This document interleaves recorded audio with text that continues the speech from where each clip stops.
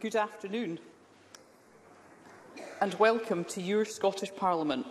I'm Alison Johnston MSP, and as Presiding Officer of the Scottish Parliament I'm delighted to chair this year's International Women's Day event. I'm so pleased that this important gathering is one of the first few to be hosted here, as we are able once more to meet in person. Over the years, we've been delighted to hold this event in your Parliament, and we've been honoured to welcome through our doors thousands of women from all parts of Scotland and beyond, and from all walks of life. And as you'll know, every year, on and around the 8th of March, thousands of events are held around the world to mark International Women's Day, a day on which we recognise and celebrate the incredible, awe-inspiring and profound achievements of women.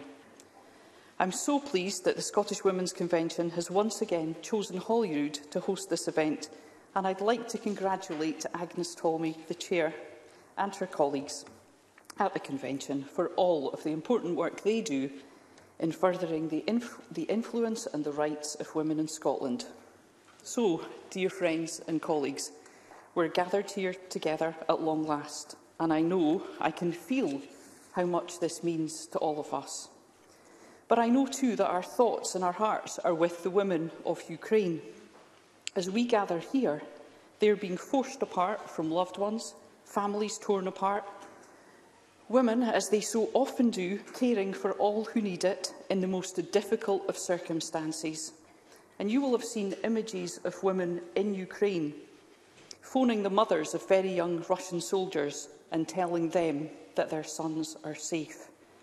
On this International Women's Day, we stand in solidarity with women in Ukraine and with women experiencing conflict wherever they may be.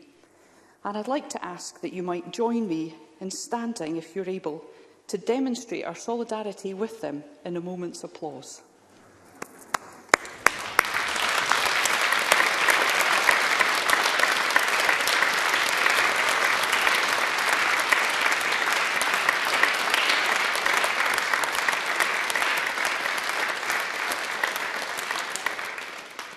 Thank you.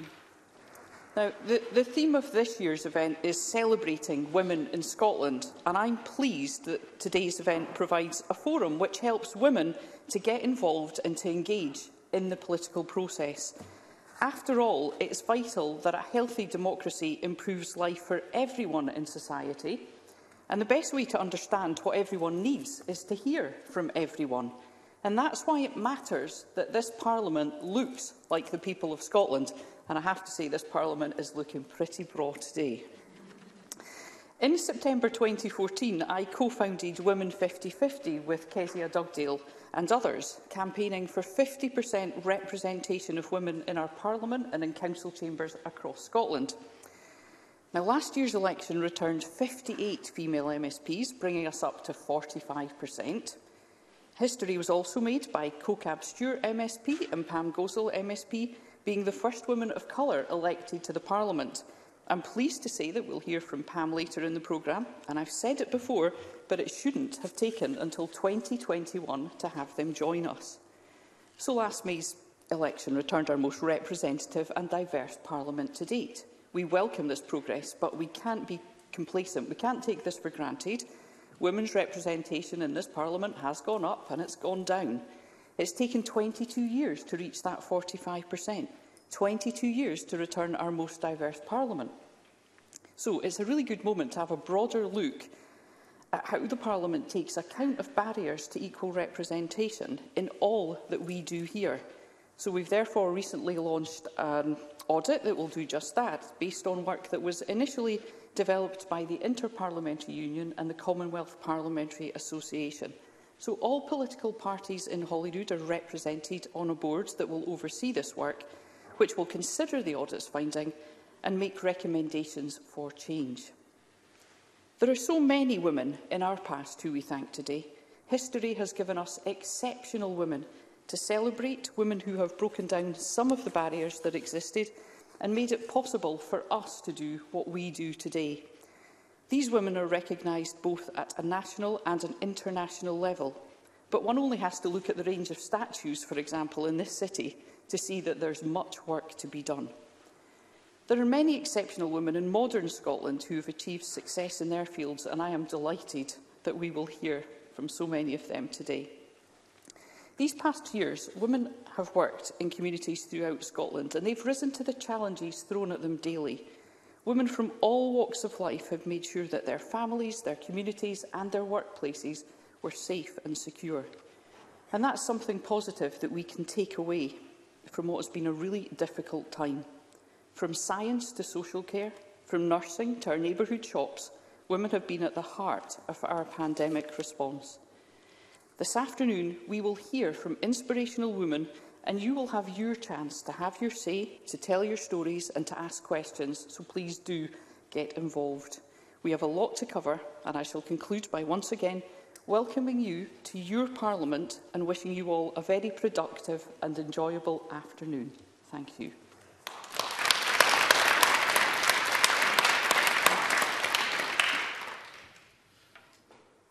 It's now my great pleasure to introduce Agnes Tolmie, Chair of the Scottish Women's Convention.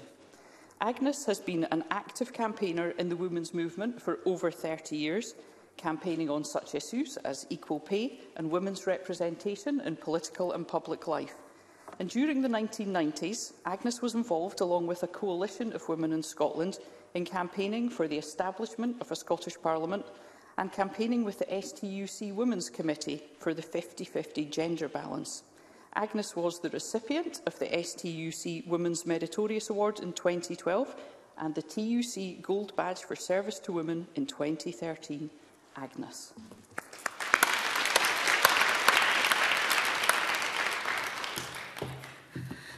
Thank you very much, Presiding Officer. Good afternoon, sisters.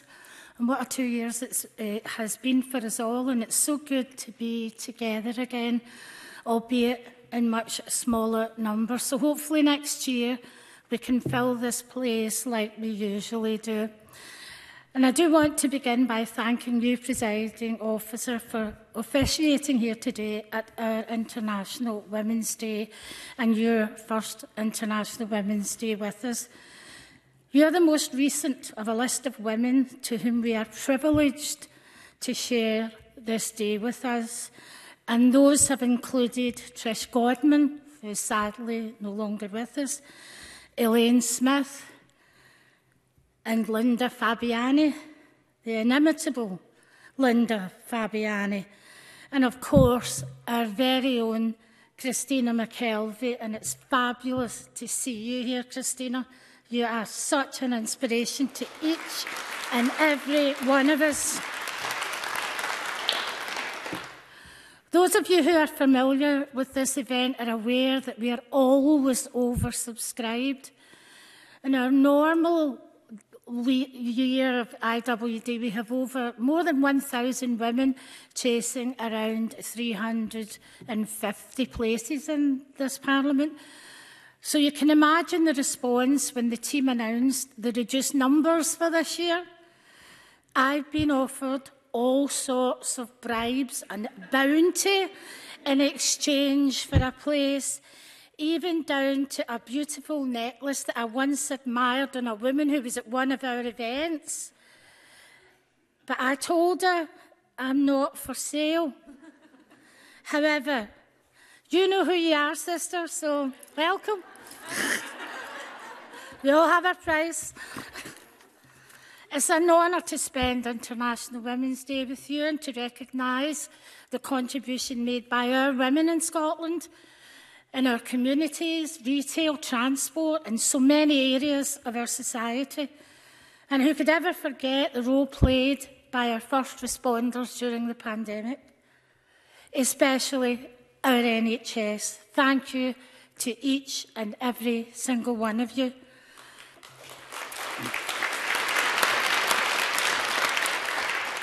First Minister, I would expect and understand that your diary may not permit you to spend all day with us, and we understand that. And I usually close this event with giving a vote of thanks. But as if you're going to not be here, I just want to say a few words about your contribution. When we look around this world at so-called leaders, and it's hardly surprising that chaos reigns all round this globe, And it's usually caused by men. They've either got blonde hair or no hair. And whilst we came through this pandemic, I was in Washington at the start. After I had done International Women's Day here, I was on holiday with a friend, and we were in Washington, and the Donald was on television every morning. But we had a blether the other day. A crowd of us were sitting having a chat, and we agreed unanimously, and I'm sure there's thousands and thousands of people in our country, that you put in a shift. You delivered for us, and each and every one of us is eternally grateful. So thank you.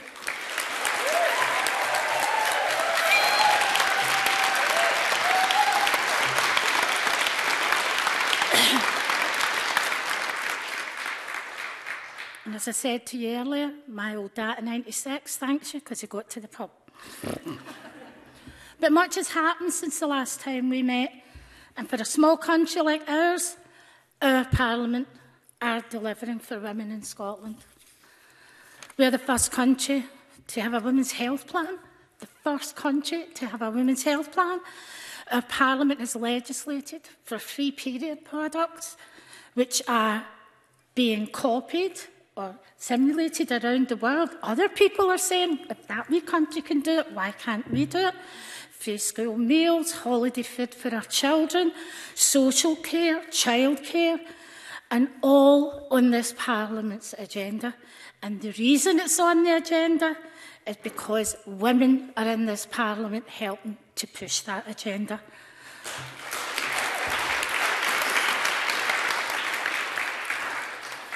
There have been casualties, and we all know someone, but I think I have to mention Emma Rich of Engender, who passed away during this COVID.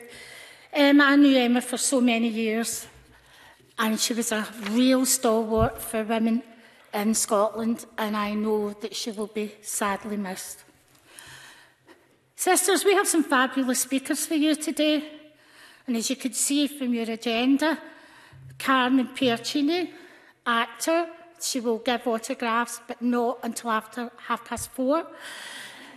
Professor Linda Bald. Linda, you have no idea. You've got the Attenborough thing.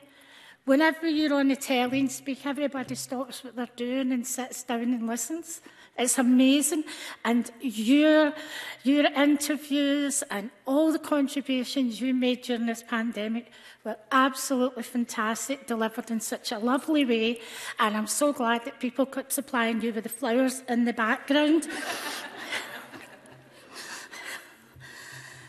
Listen, we are a wee country, and we're in our Scottish Parliament to celebrate it, but this Parliament came from a groundswell of people in Scotland who wanted their own Parliament, and we wanted it for a reason.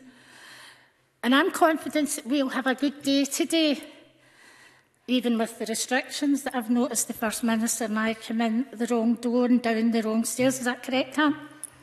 Yeah. Okay. I was just following her, by the way. Right. Sisters, we are known in Scotland for reaching out in solidarity across the world to sisters in struggle. Chile, South Africa, Yemen, Colombia, Palestine, to name but a few.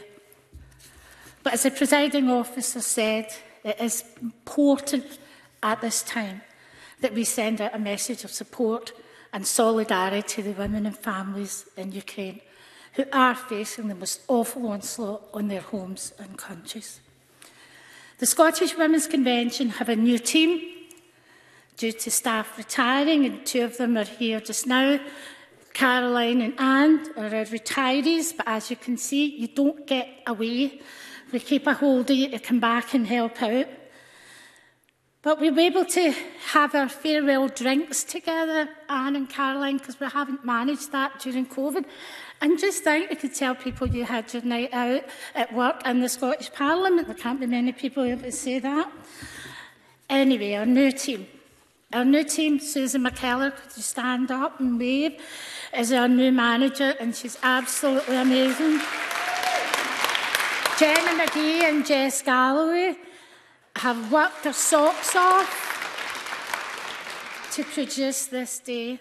And we've also got a group of young women here today with their teacher, the Prime. Where are you, girls? Yeah.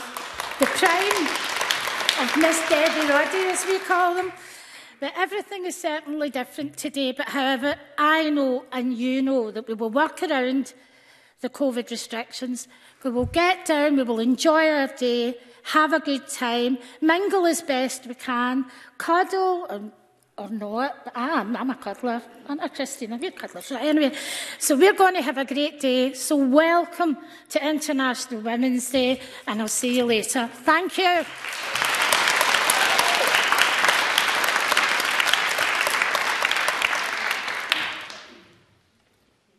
Thank you, Agnes. I would now like to call upon the First Minister of Scotland, the Right Honourable Nicola Sturgeon, MSP, to speak.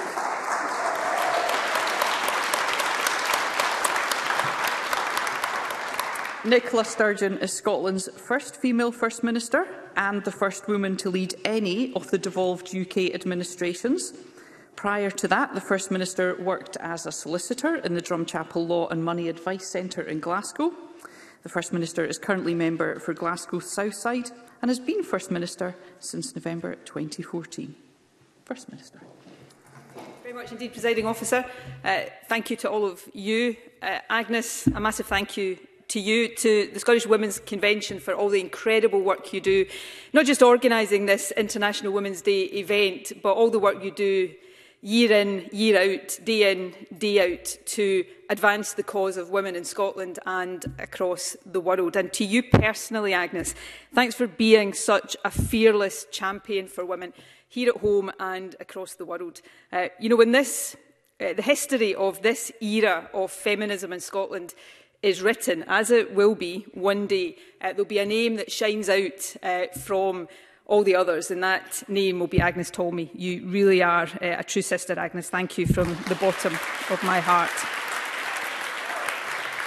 It is so amazing to be here. It's always amazing to be here, but it is just so truly wonderful to be here and see you all in person. This is always a special occasion, but there's no doubt it is more special than ever this year because we are getting the opportunity, albeit in reduced numbers, to be here and see each other in the flesh for the first time in 2 long, painful years. And, you know, it's made me think today that the things we took for granted before the pandemic, we really have to try not to take them for granted ever again. That ability just to see a friend face to face, that ability to give somebody a cuddle. I'm a bit of a cuddler as well, Agnes. Agnes and I have had our first cuddle in 2 years already today, which was amazing. But these are things we used to take for granted and not think about. But we've been reminded in these past 2 years just how special they are, how special and precious human interaction and human contact is, and we should never, ever take it for granted again. It's great and always a privilege for me to share platforms at these events with some inspiring women. Carmen here, Linda. I was thinking this morning, actually, just as I was preparing to come here, and it underlines that point I've just made, that I've spoken to Linda over the past couple of years, probably more than I've spoken to some members of my own family. And I've watched her, as everybody has, give us that calm, authoritative advice on the television that Agnes spoke about. But actually today is the first time I've ever met Linda in person, which again underlines just how extraordinary the past couple of years has been. So it is so amazing and so wonderful to be here in person with all of you. What I'm about to say, I say every year at this point. So if you've been here before and heard me say this before, my apologies for repeating myself. It's not the first time I repeat myself. It will not be the last. But every year when I stand here, and remember, for me, this is a really unusual view of this chamber. I'm usually standing there, being grilled from all corners of this chamber. So for me to stand here and look at the chamber from this perspective is quite different and very unusual. But every year when I stand here and I look out at this chamber full of women, I have the same thought, and I'm having it again right now. If only more parliaments and more decision-making bodies across the world looked more like this every day, the world would be a much, much better place than it is right now. So let's dedicate ourselves, as we always do on International Women's Day, to the work that will ensure that parliaments and governments in future do look a bit more like our Parliament looks today. International Women's Day is, of course, an occasion that has a really strong international dimension. Each year we come together to advance the cause of gender equality in our own countries, but also to celebrate and show solidarity with women right across the world. The 8th of March, International Women's Day itself, is actually marked as a public holiday in many countries, not yet in Scotland, and maybe that's something we should put right in years to come. But one of the countries that does mark International Women's Day as a public holiday is Ukraine. Last year, thousands of women marched peacefully through the streets of Kyiv to demand action to advance gender equality. 1 year later, of course, Ukraine's capital city is a very, very different place. What we are witnessing each and every day right now on our television screens is horrific, and unfortunately is likely to become more horrific as the days unfold. But what we are also witnessing is extraordinary courage and bravery from President Zelensky to every man, woman and child resisting aggression, resisting brutality. So I know as we gather here in Edinburgh today, our thoughts are very much with all of the people of Ukraine, perhaps particularly the women and the girls who are suffering and will suffer so much. But as the presiding officer rightly said, our thoughts are with women and girls in the front line of conflicts right across the world. And it's important today we send them our solidarity, our love and our support. Now, the theme for our event here today, of course, is celebrating women in Scotland through the pandemic and its recovery.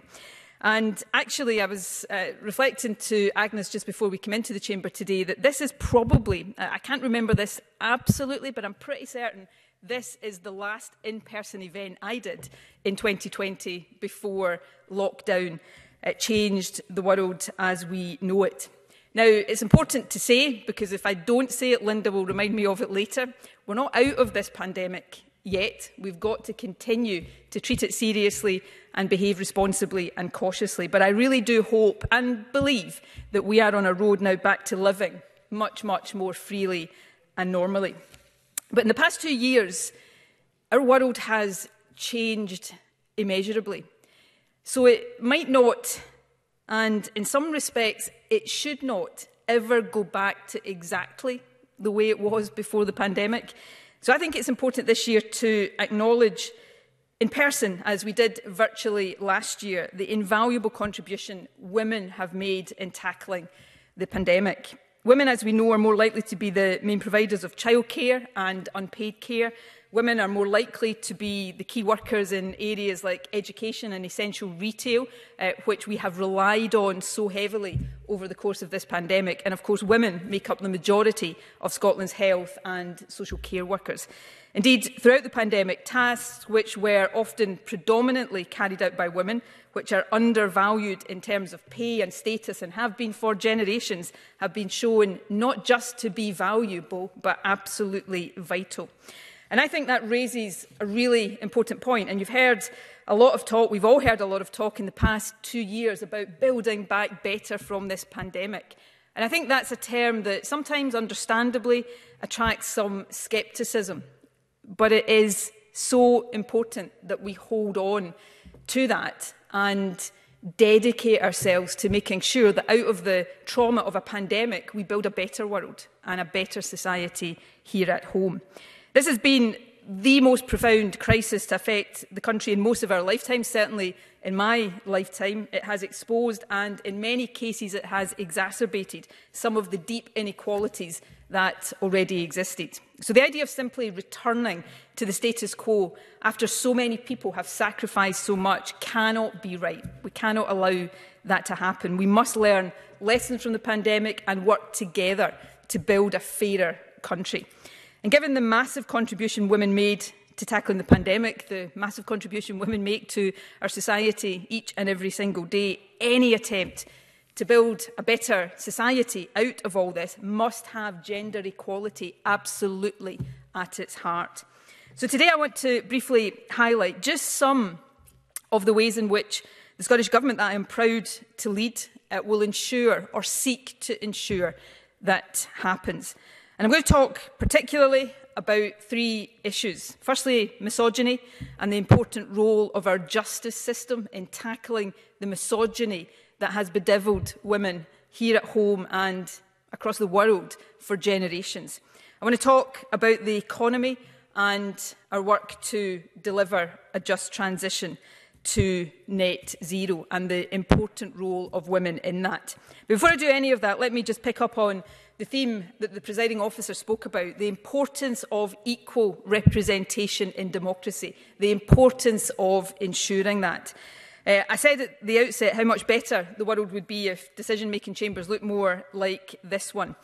Women make up more than half of the world's population.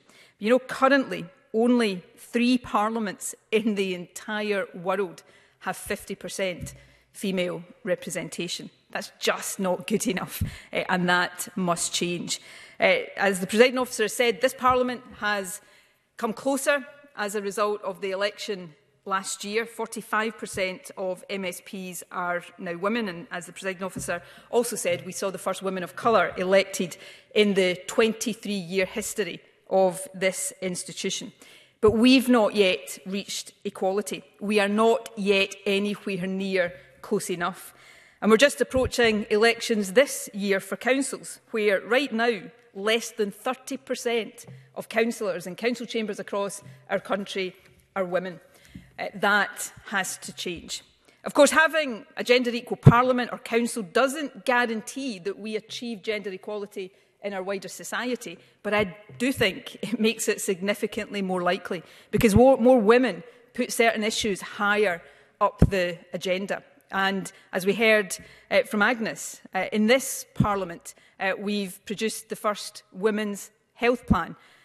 We have seen period products made free, issues that I don't believe would ever have happened, change that would never have come without the contribution of women leading that change. So it is important, if we are to see the issues that matter to women tackled, that we have more women in decision-making positions. But it's also important to recognise that inequality in our political system is a symptom as well as a cause of deeper inequalities. And actually the forthcoming council elections is a case in point. All parties, including my own, are putting a lot of effort into trying to get more women standing and more women elected. But I have a real fear about the forthcoming council elections, and that is that we are not going to make strides forward, that we may actually go backwards. Because I know from my experience that I speak regularly to a number of women in my party who feel that they don't want to put themselves forward for elected office because they perceive politics in the modern age to be somewhere that is toxic, where they will face abuse and harassment. They see the political environment as not being safe for women to participate in. We cannot allow that to be the reality. We must collectively change that, and that for me is a priority as we go through the period of recovery from this pandemic. And of course the issue of misogyny runs deep and influences what I've just spoken about, and that's the first issue I just want to briefly touch on. You know, as I do every year, I chair a session of the Scottish Cabinet. It happened on Tuesday last week, where we have a joint cabinet with the Scottish Youth Parliament and the Scottish Children's Parliament. So we put the voice of young people at the heart of cabinet decision-making for one day a year, but it is probably the most important meeting we have in the course of the year.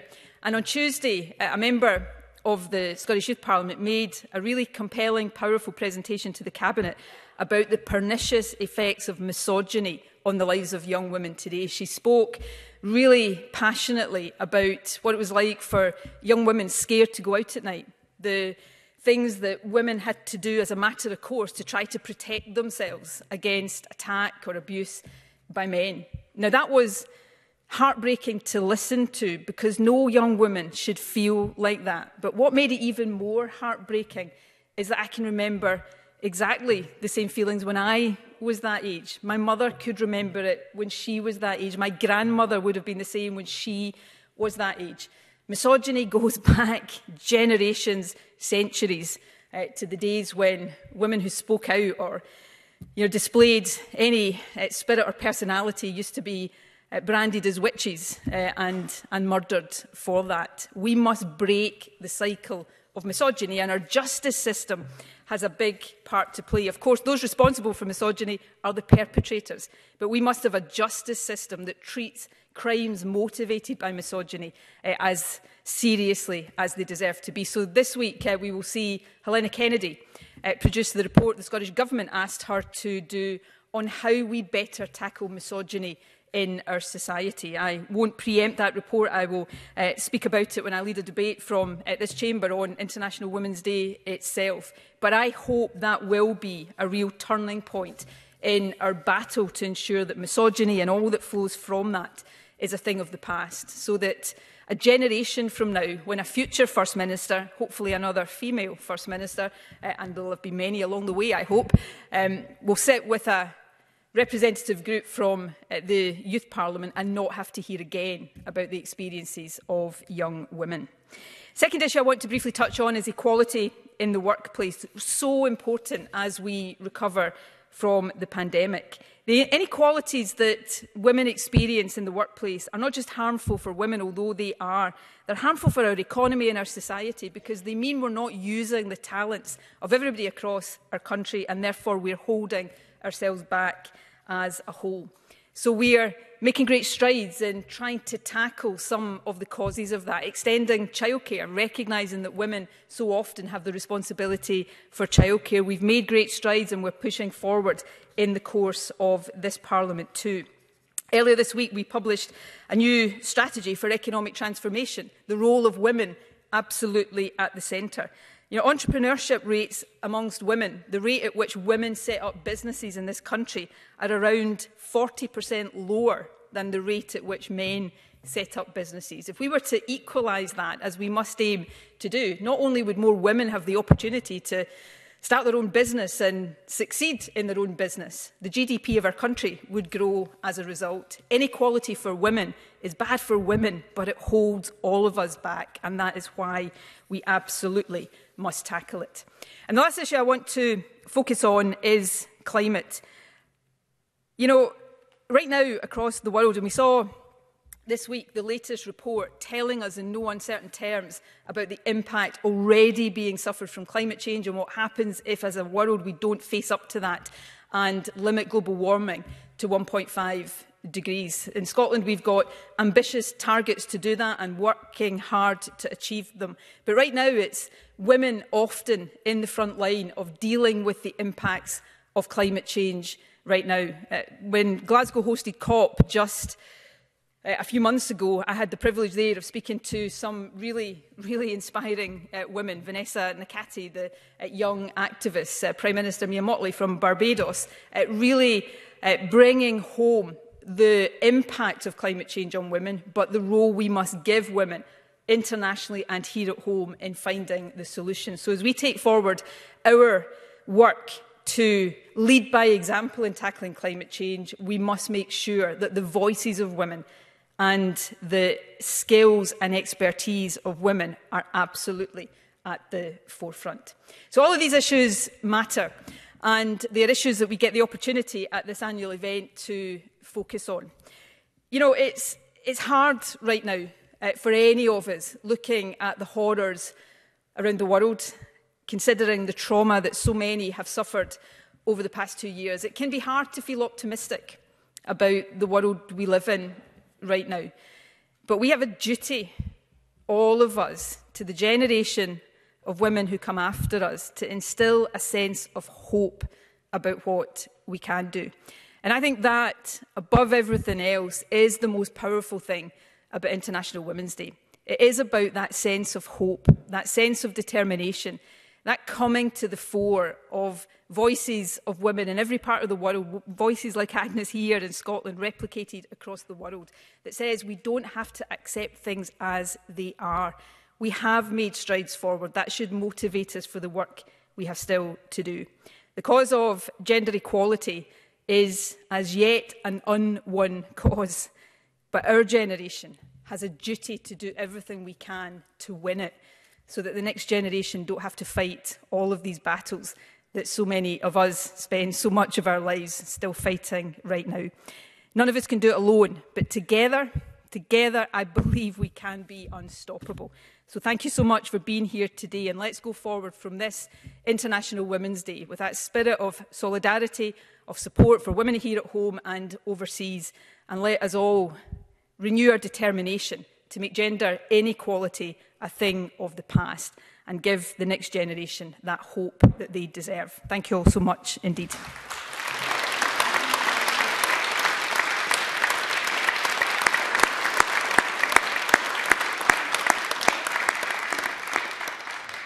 Thank you, First Minister. I would now like to introduce Professor Linda Bald, OBE, the Bruce and John Usser Chair of Public Health at the University of Edinburgh.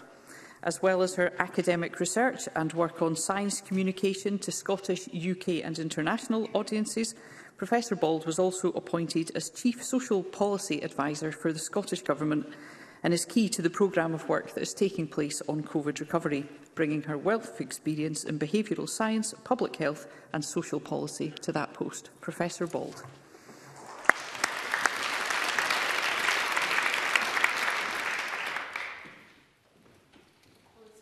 Real privilege to be here, but I bet none of you envy me at the moment because I've had to follow the First Minister in her address, which I think is a really intimidating task. I think all of you will join me in not only commending her for putting in such a long shift, and I know she has, but also her outstanding communication and the clarity of that.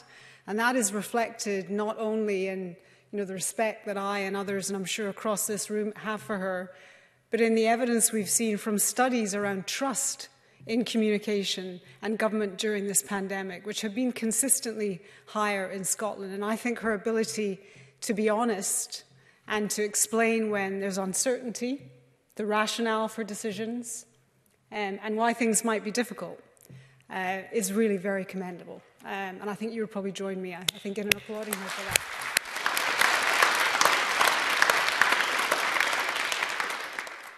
Thank you also, Presiding Officer and Agnes, very much for this invitation.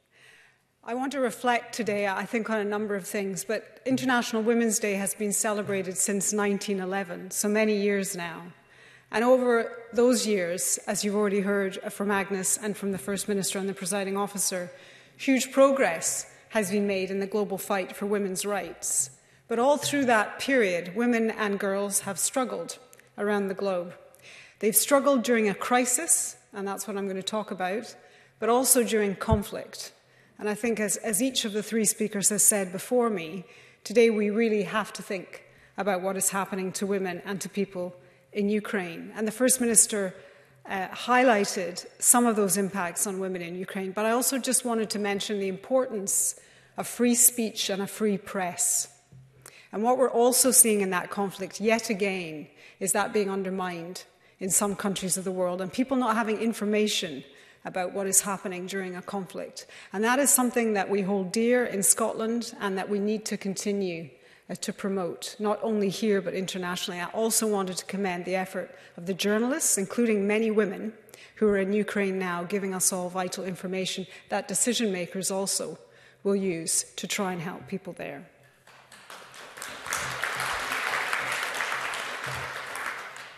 So in reflecting on crisis, I want to start with another one, a historical one, before I come on to the pandemic, which as a professor of public health I was asked to reflect on. And that's the last international trip I made before the lockdown in March. In February of 2020, I was in Ethiopia. Now, this is a country I have a long-standing collaboration there with colleagues at the University of Addis Ababa doing public health research. And I was there in particular to meet again a colleague of mine who'd been here, Salamawit Herpa, who's an outstanding young public health scientist.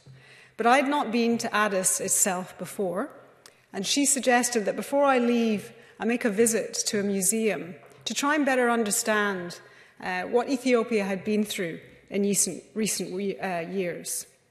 So this is a memorial museum to what's called the Red Terror that many of you will be familiar with. It happened in my lifetime and that in the First Minister and Agnes in 1976 to 1978. And as many as 500,000 Ethiopians were killed during that period. And many of them were suspected of opposing the governing regime. And in particular, they targeted young adults, including young women.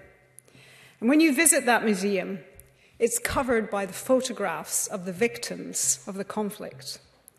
Often they were taken from their homes at night, and they were subjected to horrific torture before they were executed. And as I walked around the museum, it was the faces of the women that I remember from that visit. And I took them with me, those images, back to the UK in my mind. And it was only a few weeks later that the World Health Organization declared that COVID-19 was a pandemic. And I think what I want to say is that this was not and has not been the horrific series of events that people in Ethiopia and in countless countries around the world, including now in the Ukraine, have faced. But nonetheless, it has been and continues to be a crisis on a global scale.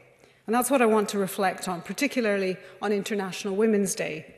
I want to reflect on how the pandemic has affected the lives of women across Scotland and elsewhere, but also how they and we can play a major role in COVID recovery. So the pandemic has affected all our lives, and I think everybody in this room can reflect on how things have changed and how it has been for them. And of course, most of all, we think of the over 13,000 people in Scotland, based on the National Records of Scotland records, who've died from this disease, but also those who have been seriously ill, or indeed now are experiencing long COVID, which we don't yet understand. There have also been significant impacts on health and social care, and on many people who, of course, have experienced delayed diagnosis or treatment for other equally important conditions. And the social and economic harms have been significant. But there are particular ways in which women in Scotland have been disproportionately affected, and the First Minister mentioned some of them. You all know they make up a significant proportion of the health and social care workforce and have been at the front line of caring for those with COVID-19, but also placing or coping with the additional pressures that the pandemic has placed on our health and social care system. And they're not just about the direct disease. In addition, studies and surveys, including here in Scotland, have repeatedly found that women have experienced greater mental health impacts, and that's something I will touch on again. And domestic abuse and violence has disproportionately affected women and children, as it does at all times. But the public health measures that required people to stay at home, we know did put more women at risk. And women have also experienced, as we've heard, an increased burden of caring responsibilities during the pandemic due to their disproportionate role in providing unpaid care.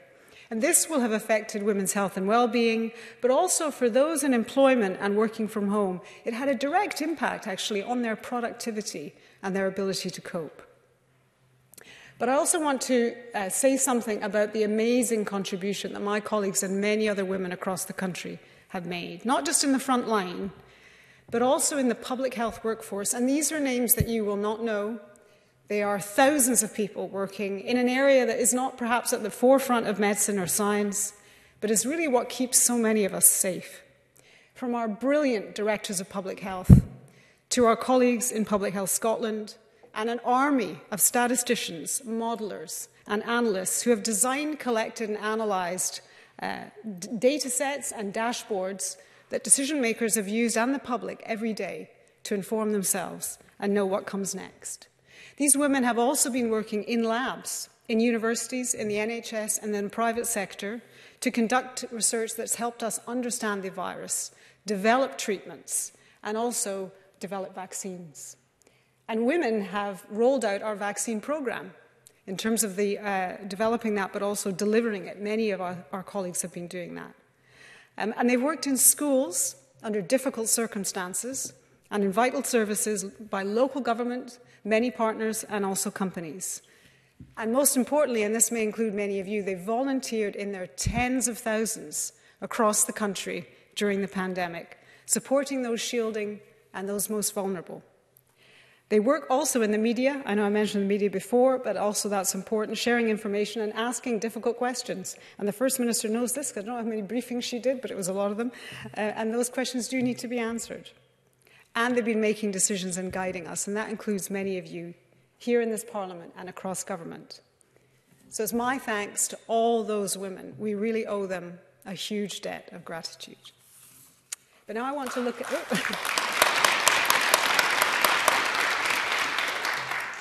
But now for the last parts of what I want to say, I want to look ahead. As the First Minister said, many of the worst effects of this pandemic have impacted our more deprived communities. And I think it has shone a light on inequality, which is a long-standing wicked issue here in Scotland, but also around the world. And it's very clear to me, and I've heard this evidence regularly in the advisory groups that I chair, in the groups that I'm a member of, and the studies that I read, just how things that were there in our communities already and we hadn't adequately addressed have really been made worse by the period that we've gone through over the last 2 years. So as the presiding officer says, I'm now working within government, and that is a true privilege. And part of this has been helping with the ongoing COVID response, particularly supporting our education sector to do that. But it's also working now, and I really hope I'm going to continue to do this very seriously, on the COVID recovery strategy. And there is a lot of work to do. But central to that is a deep commitment in this country to address child poverty. Around 1 in 4 children in Scotland live in poverty, and that's a situation that, working together, we must change. So yesterday I was in Dundee with Scottish Government colleagues to learn more about their work they're doing there. And this is just an example that's happening across the country. That involves Dundee City Council, the Department for Work and Pensions, Social Security Scotland, whose role is going to grow and develop, the Scottish Government, and many other organisations and partners. And I had the opportunity to meet some really amazing women. They are supported by One Parent Families Scotland, and we talked about how they've coped during the pandemic, but more importantly, what else we can do there to support them in relation to employment, their particular needs, childcare, and many other factors. We also looked at how flexible Childcare Scotland is wrapping childcare around the circumstances of women, so they don't have to organise their lives to fit in with when childcare is affordable or available.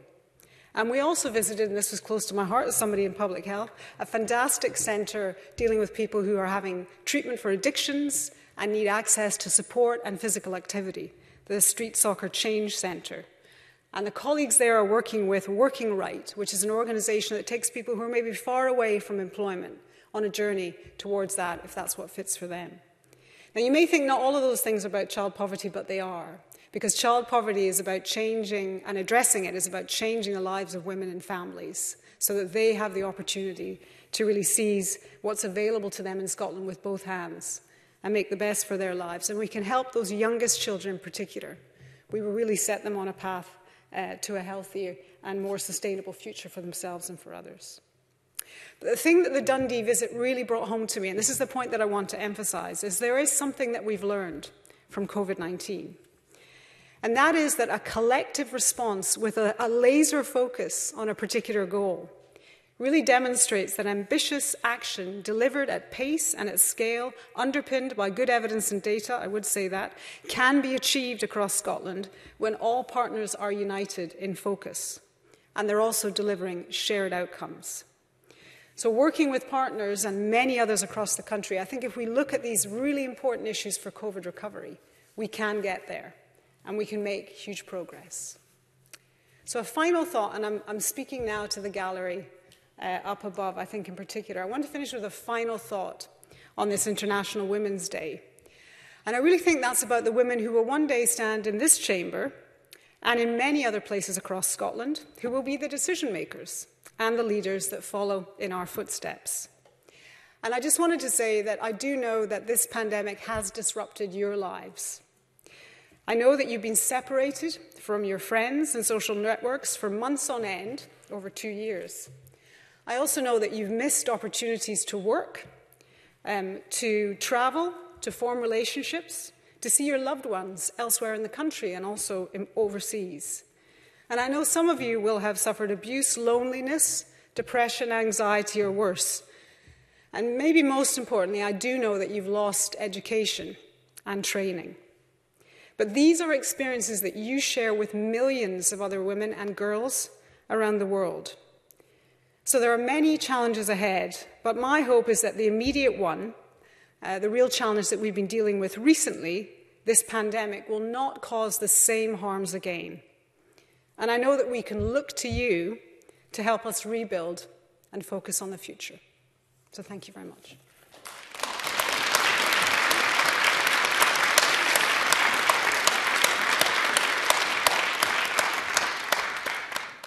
Thank you, Professor Bald. I would now like to invite guests to watch a short compilation video and hear from a range of women across Scotland on how they have risen to the challenges of the last 2 years and also what they'd like to see in a greener, fairer Scotland.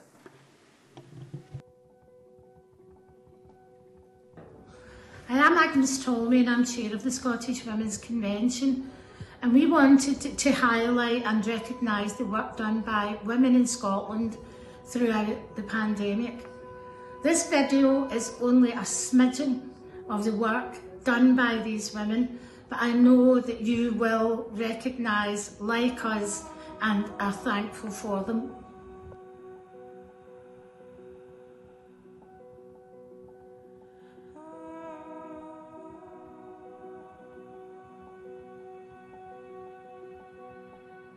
Through the help of online technology, I am able to meet lots of amazing women in action here in Scotland during the pandemic. Well, this woman not only inspired me to become a better person, and somewhere along the way, they became my friends, a family to be exact. I am really grateful and thankful to have ever met and be part of a group who inspire, empower, and support one another. Listening and going through difficulties in life really makes a lot of difference. At least to me it does.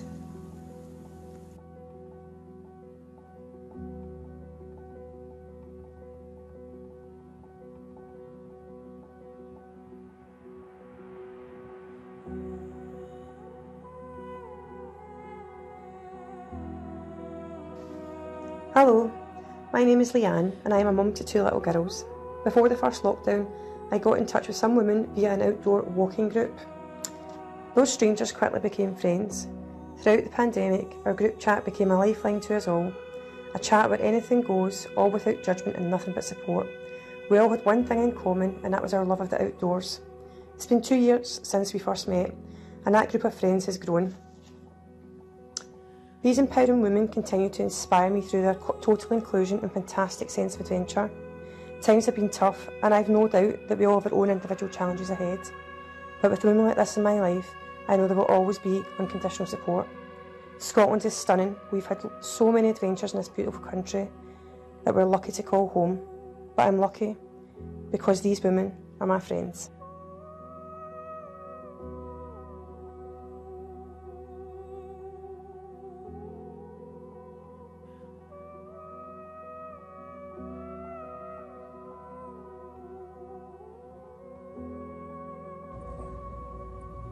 During COVID, I've met amazing women. If not for the technology, it wouldn't have been possible.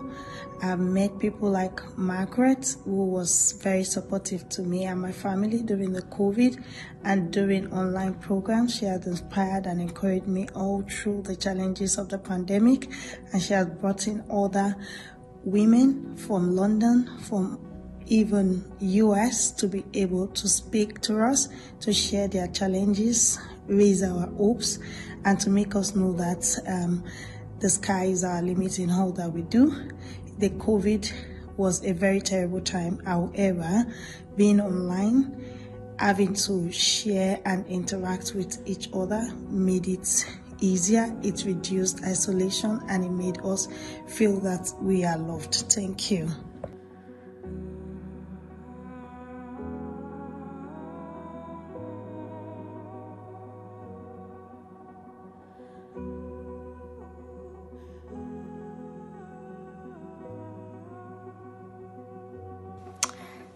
In my local community, the women are still the shoppers, and we've been working together in friendship groups and church groups to find ways of buying toiletries and cleaning products that are plastic free.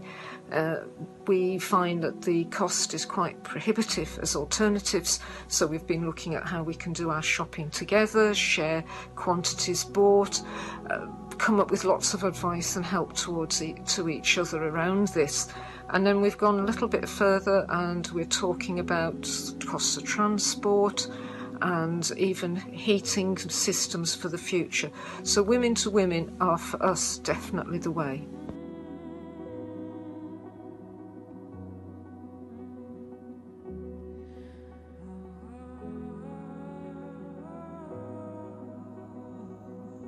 I have so many women that inspire me in my life, and they should all be celebrated. My daughter has shown me what the world could look like if we started looking after it now before it is too late. She's fighting for her future and I want to support her in that. I have made many changes to our lives to ensure that we are recycling and trying to save the planet for her and the generations of women that will come after us.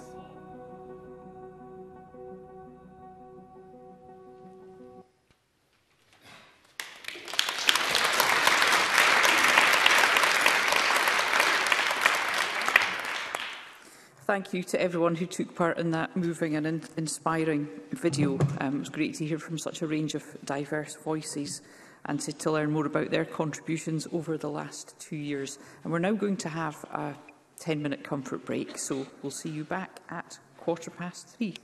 Thank you very much.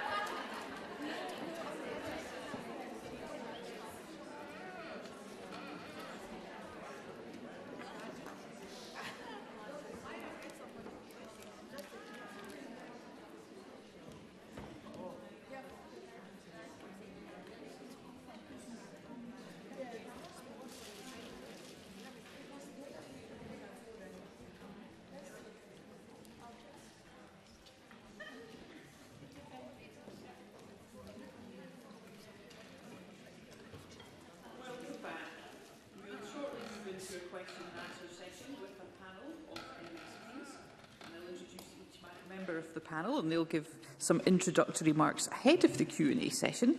But at this point, it gives me great pleasure to introduce Pam Gossel, MSP. Pam is a Scottish Conservative MSP for the Glasgow region and is the first Indian Sikh MSP and one of the first women of colour to be elected to the Scottish Parliament. Pam is the Shadow Minister for Further and Higher Education, Youth Employment and Training. Pam Gossel, MSP. Thank you, Presiding Officer. Good afternoon. What a great honour it is here to be standing here amongst such amazing women on International Women's Day. And I have to say, it's great to see people dressed up in their own culture and dress, just like me. Now, this is truly diversity today. And, you know, the First Minister did speak standing here. She's not seen it from this side. I've never seen it from this side. And I have to say, the Presiding Officer has a great view of all of us. But today, honestly, there is just so much diversity. And it's so great to see so many women today in the Chamber. It has been so inspiring, obviously, to hear from the Presiding Officer, from Agnes, from the First Minister and from Professor Linda. Today is an important day to celebrate how far we have come and we have progressed, but also to pave the way for the future generations of women to have a fairer future. Before I introduce myself properly, I would like to take a moment to express my solidarity with Ukraine and its people, for families fleeing for their lives and those on the front lines. My heartfelt thoughts go out to those women and girls who have been displaced and are currently facing an uncertain future. Back in 2014, in the fight against Russian-backed separatists, many women took up arms. Yet it wasn't until 2016 that women could officially join the Ukrainian military in combat positions. Today, they make up 10% of the Ukrainian military. So to those women, you are strong, you are brave, you are fierce. To give a short introduction about myself, my name is Pam Gossel. I'm a member of the Scottish Parliament for the West Scotland region for the Scottish Conservative Unionist Party. In May 2021, a major glass ceiling was shattered in this Scottish Parliament, as not only, just like the Presiding Officer said, was I the first Indian female, but I was the first Sikh in Parliament, but also, with Kukab Stewart, one of the first women of colour. If anybody had told me while I was growing up, or even a couple of years ago, that, Pam, you're going to be standing here on International Women's Day in the Scottish Parliament addressing all you amazing ladies, I would have said, get away. There's no way, right, growing up, because I had no politics in my whole family. Nobody told me anything about politics, nobody taught me anything about politics, but what an amazing place politics is, where decisions are made for people like yourself and everybody else. A little bit about myself. I left school with no qualifications or experience in business or anything, because sadly I lost my father very suddenly in my teenage years, and it was his death anniversary yesterday, so it's very also timely. And then I lost my big sister due to a heart and lung failed transplant. So I had no time to think. I was thrown in the deep end. I had to suddenly become the head of the family. I suddenly had to look after the business. Having such high expectations and responsibilities placed on my shoulders from such a young age was not the norm for any female Asian. But this was a stereotype that I was determined to break in a male-dominated world. I won't lie, I came up against many obstacles and challenges, but it is what I am today. That is what has made me stand here and be the woman I am, and standing here continually challenging myself every single day. Alongside looking after the family and working full-time, I made a choice to go back to formal education. And as a mature student, I went to college first, then to university, and now I have just handed my PhD in last year. Still waiting for my viva.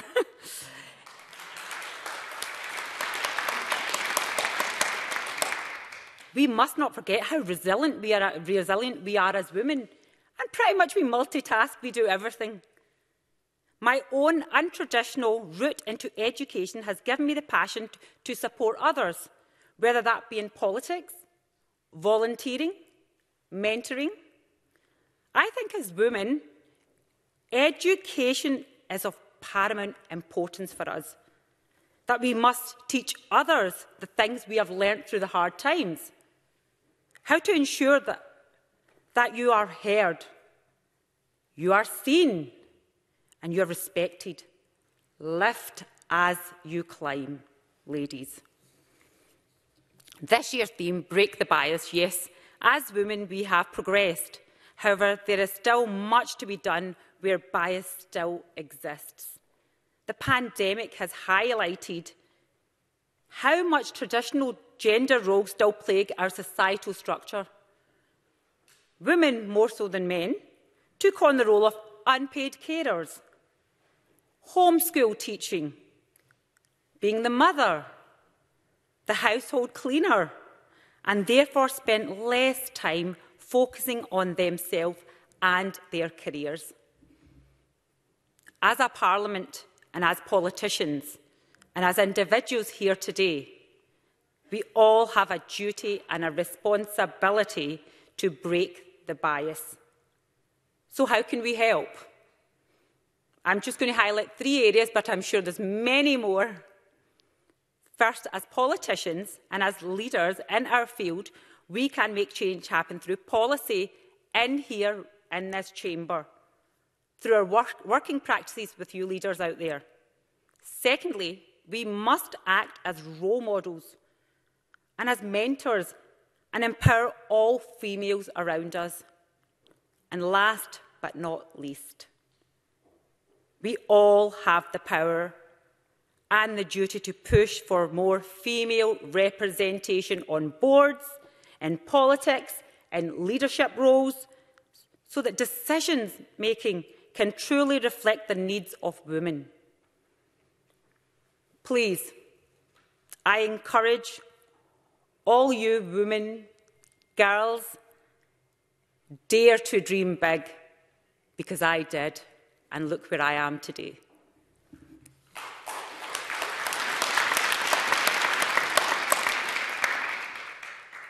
In my closing remarks, Presiding Officer, I want to share a quote that I think is very relevant today. Malala Yousafzai, this quote is from, "I raise up my voice, not so that I can shout, but so that those without a voice can be heard. We cannot succeed when half of us are left behind." Thank you very much.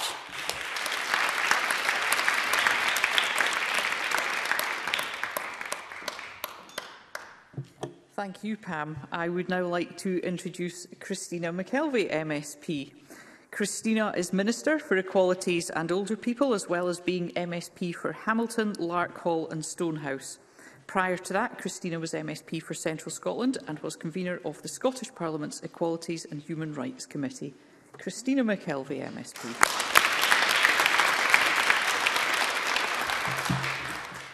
Thank you very much, Presiding Officer. Thank you so much for having me back, Agnes. I'm back amongst my sisters and I couldn't be any more joyous. Thank you. Can I pay tribute to my colleague Pam Gosel, who I've not had a chance to build relationships over the last year with the new colleagues and the women, especially across this chamber. But what a wonderful speech, what an inspiration you are, and I look forward to working with you in the months and the years to come. Thank you. Agnes, the Women's Convention, oh my God, you look amazing. You know, I can't wait till next year to wear packed to the gunnels again. We'll all be sitting at each other's knees and stuff, because that is just, this place looks radiant. It's just full of life and joy, determination. and a wee bit of sass. And I love it. So thank you for bringing that joy into this chamber every day. I still, after 14, nearly 15 years, sit in here and look at the fabulous lights and look at it and think, how the heck did a wee lassie Feasterhouse end up here? Much like you, and I still do it all these years later, because it's a real privilege. You have got no idea how much of a privilege it is, and we carry that with us in everything that we do. You might say it's argy-bargain, you might say it's drawing each other dirty looks and all the stuff that goes with it, but the spine of this place is the work that we all do together to move things forward, and we've really demonstrated that over the last 2 years. My role in the party, for my party role, is to be that woman who lifts those other women up. There is many women in this chamber now, and in council chambers and in positions across the way where I've offered my support, put out my hand saying, let's see how we can do it. The late night phone calls, the cups of tea, the odd bucket of gin. But that's what we do. We lift each other up, and that's the purpose, that I pledge that in my life within our party. And I think it's why we've made the strides that we've made to see people like COCAB here and many, many others. We've actually got a parliamentary group now that's more women than men. That's brilliant. But I also have to say that this place, in the past week or so, and hearing the speeches today about the women in Ukraine, you just can't imagine in a European country seeing what's happening again. And anybody here who's been involved in the work where we remember Srebrenica, look at that with horror.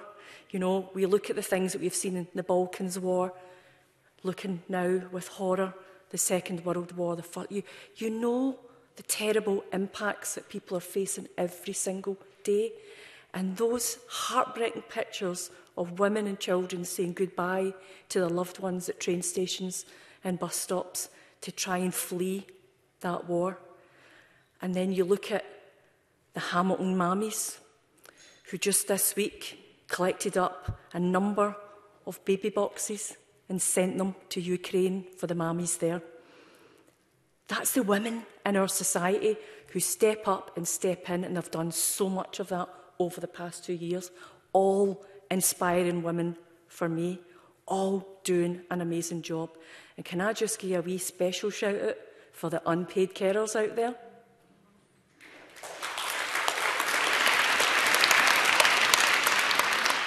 Those unpaid carers had to step in and step up, doing much more than they already do because their support systems disappeared overnight. And I always remember them in that sense, because when I grew up, my dad was diagnosed with motor neuron disease when I was 9, and my mother was one of those carers. And we didn't have the support mechanisms that we have now. So we went to school through the day. My mum looked after my dad. We came home from school, she fed us at 5 o'clock, and she went to work, and we looked after our dad. So I never forget that role that women do every single day, but the past 2 years has been murder for them, I think. And you look at how it's impacted us all. There is many things we have learned for this pandemic. I worked in social work before I came into this Parliament, and one of the things that I did in that was I was a unison steward of Closer Was. I was like, that's no fair, right, who's doing something about it? Everybody steps back, I'm the only one left stepped forward, a bit like Agnes, right, OK, I better do something about it. And you realise some of the issues. And most of the cases I had were people with long-term conditions, people that had acquired a long-term condition, or women with caring responsibilities, and the employer told them they couldn't have a flexible work. They couldn't have a situation where, they could work from home, or they could have that flexible working. Oh my God, we changed that overnight, didn't we, in the pandemic?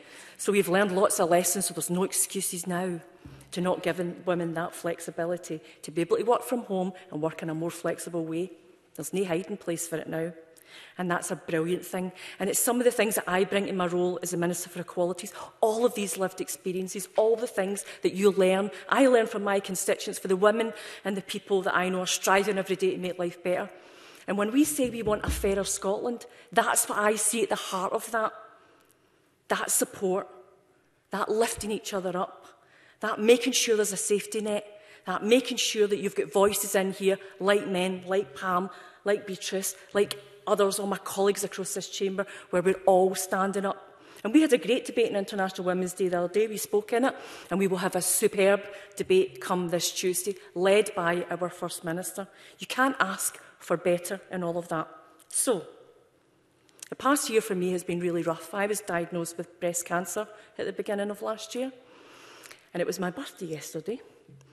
And last year, on the 2nd of March, I had my first surgery and had a second surgery on the 16th of March. I don't remember my birthday last year. But what I do remember is wondering whether I would be here on my next birthday. And here I am.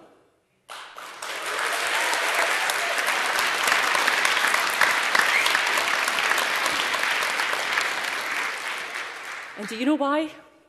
Because the women lifted me up. The breast cancer care nurses looked after me with utter dedication. The surgeons, the staff in the Beatson, oh my goodness, I can't praise that place and the staff enough. And lately, the emotional support I've been getting from the Maggie Centre, the Beatson charity, Macmillan Breast Cancer Now. Honestly, as a woman, when you're facing that, it's really, really tough. But see, when you know that those people are there for you, you know you've got a responsibility to celebrate them. So my closing remark, Presiding Officer, is to all of those women who have lifted me up, no doubt lifted you up. We celebrate you all. I celebrate you all here today. And a young woman came up to me earlier to apologise for shouting at me at a meeting a few years ago, and I said, don't ever apologise for shouting at a government minister. She wants to hear what you've got to say. Don't ever apologise for that. But a wee lesson. Remember, well-behaved women seldom make history. Thank you.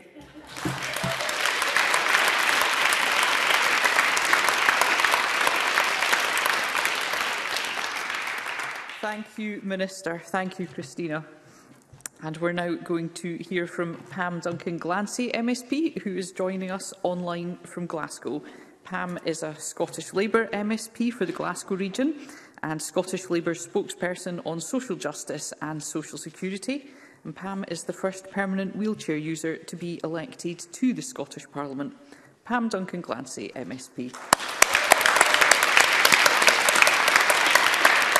Thank you very much, Presiding Officer, and thank you to you all for having me here today. A special thanks to Agnes for inviting me, but also for the goodie bag that I got last night because I wasn't able to collect it in person today. And I'm really sorry that I'm not in the chamber today, because I would dearly love to be sitting in the chamber to look back at so many, or look out at so many women in there. And so I have FOMO, as I call it, fear of missing out. So I definitely have FOMO. But thank you for having me join you like this. And a special thanks, Agnes, as well. Just another wee mention that the goodie bag had some nice food and alcoholic beverages, which might have been consumed.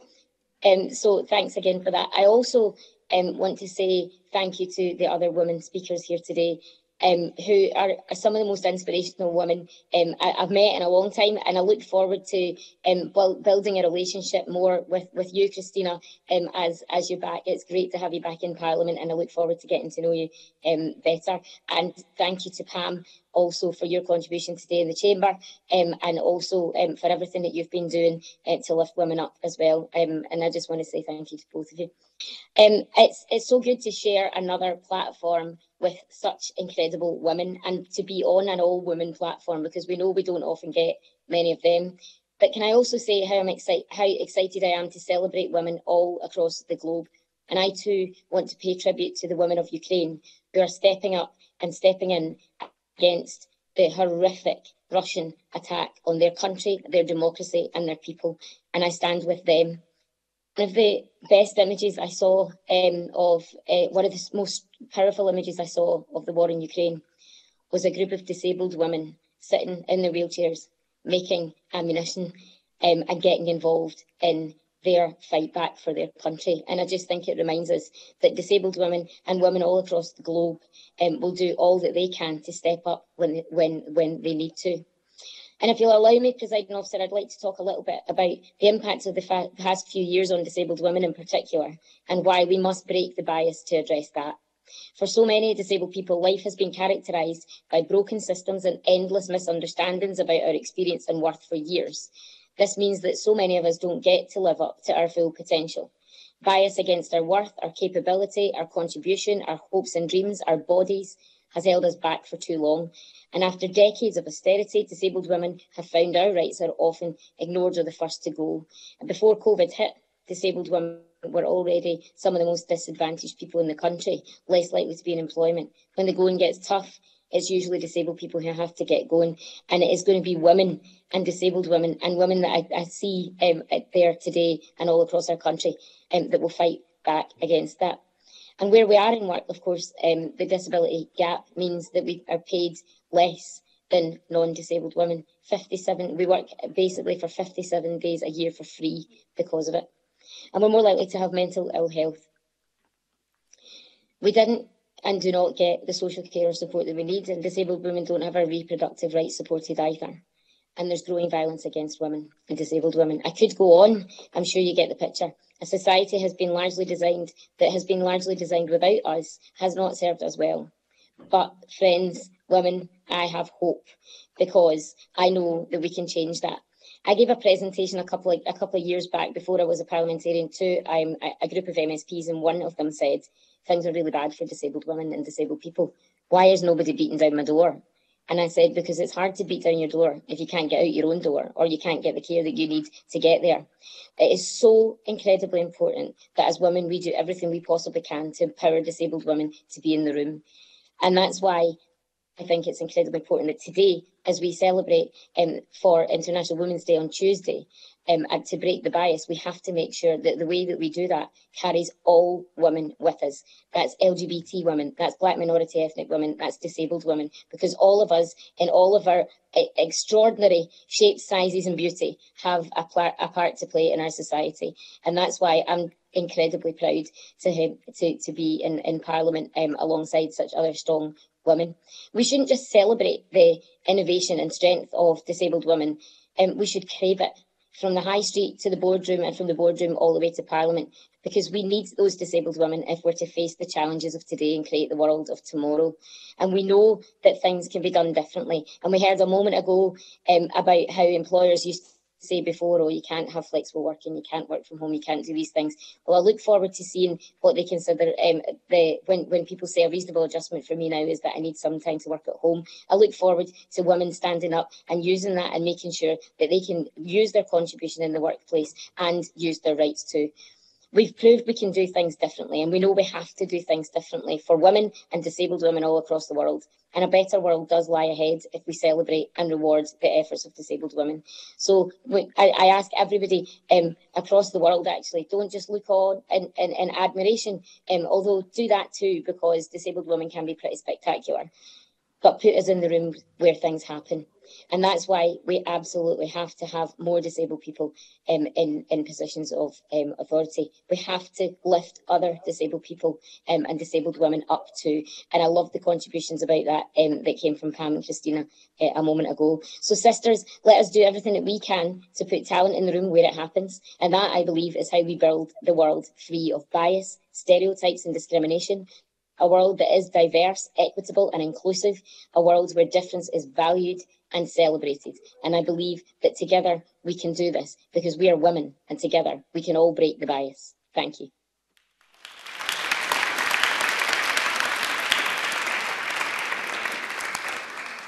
Thank you, Pam. Due to unforeseen circumstances, Maggie Chapman, MSP, has sent her apologies, but we're now going to have a question and answer panel. And if I can invite Christina McKelvey, MSP, and also Beatrice Wishart, MSP, to join us at the front. And Pam is going to remain online to answer questions.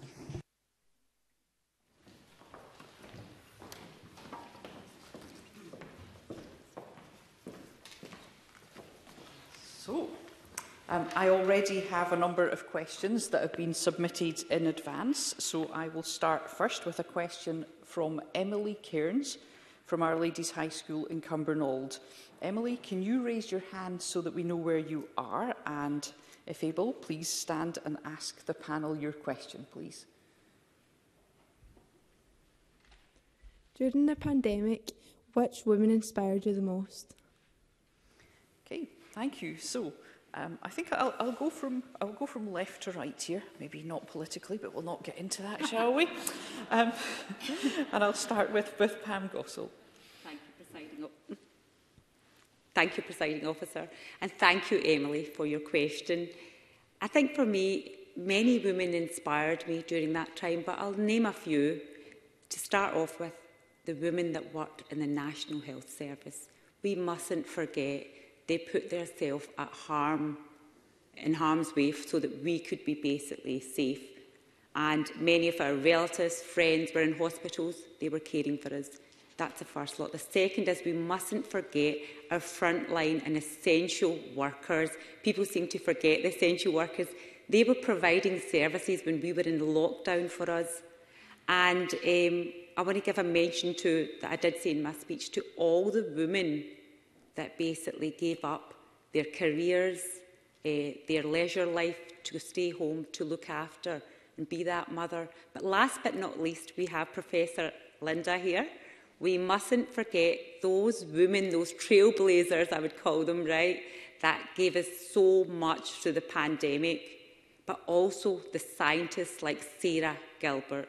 People like that, you know, gave us hope and gave us basically a lot of research behind, and today we are here. So, yeah, so definitely out to those women. Thank you, Emily. Thank you. Minister, in response to Emily's question.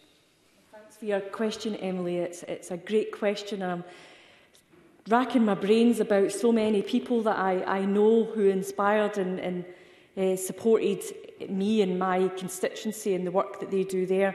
But all of the people that Pam's just mentioned, I had to have lots of care last year and I needed that care. So a grateful thanks to all of the women that were in that front line. I think I've already mentioned the Hamilton Mammies, who are just formidable. And I mean, they've got a brilliant Facebook page. I go and look at it every morning because it lifts and inspires me for the work that they do every single day. They've just not stopped. They just started it and they've just not stopped it. So it's wonderful to see that. But I couldn't come along to our official opening for Parliament last year because I was so ill. But I was able to send along my local hero, who's a woman from Larkhall called Nancy Barr. She is a legend.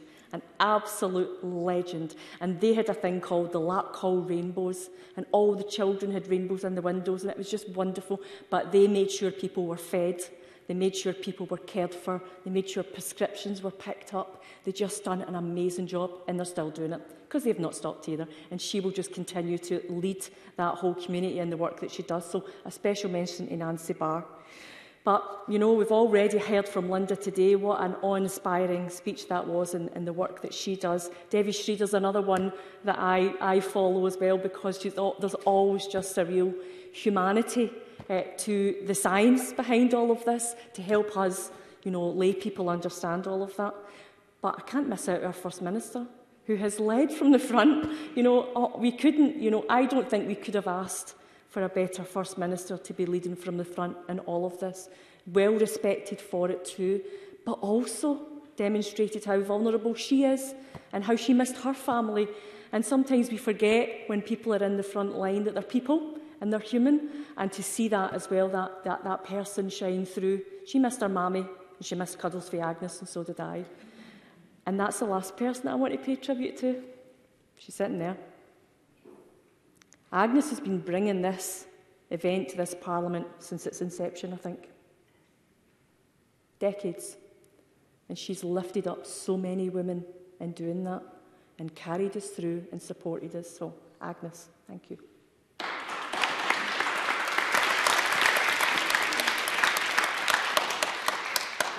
And I'm now going to put that question to Beatrice Wishart, MSP, who has just joined the panel. Beatrice represents Shetland in the Parliament.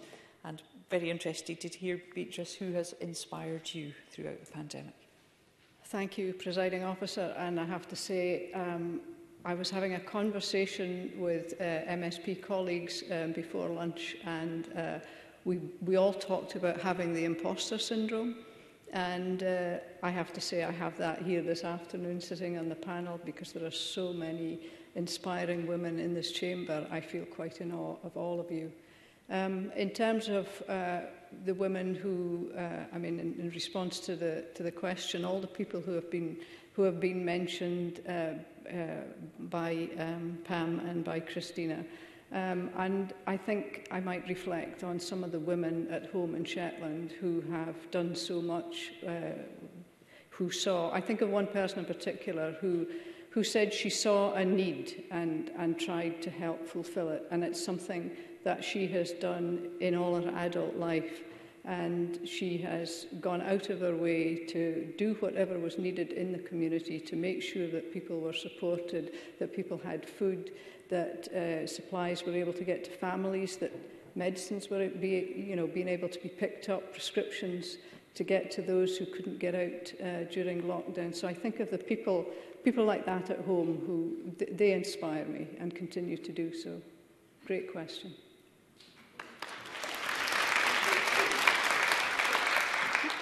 And I'll put that question to Pam Duncan-Glancy. Thank you, Presiding Officer, and thank you, Emily, for that great question, as Beatrice has said. It really is, and there are so many women inspired me every day, but in particular during the pandemic, I have to pay tribute to unpaid carers who literally stopped everything in some cases and had to provide and step up unpaid care. And I know that they're really struggling, and so I know that we'll all want to say thank you to them today. I also find the frontline staff, as we've already heard, in the NHS incredibly inspiring. They turned up, put their life on the line to save ours, and there's nothing more inspiring than that. Some specific named people just to name, which I think is really important. First of all, my sister, Jen Duncan. The way that she got us through the pandemic as a family was incredible. She was there for us all the time. There was so many moments when both Hugh and I have carers, and if we were struggling, or if we were worried, or if people were off, then she stepped in. As she always does, but not just that, she was the one organising the family quizzes, she was the one doing the Zoom stuff, making sure we all kept in touch. So I need to say Jane. And then finally, if you'll allow my carers, our own carers, some of whom you'll have all met in the chamber, Pamela McLaren, Stephanie McIntosh, Heather Nan Collis, Selena Kearney, Susan Anderson, Iona Gibson and Sinead Hickey, who came to work every single day during the pandemic with just as much enthusiasm as they always have. And I want to thank them on record too.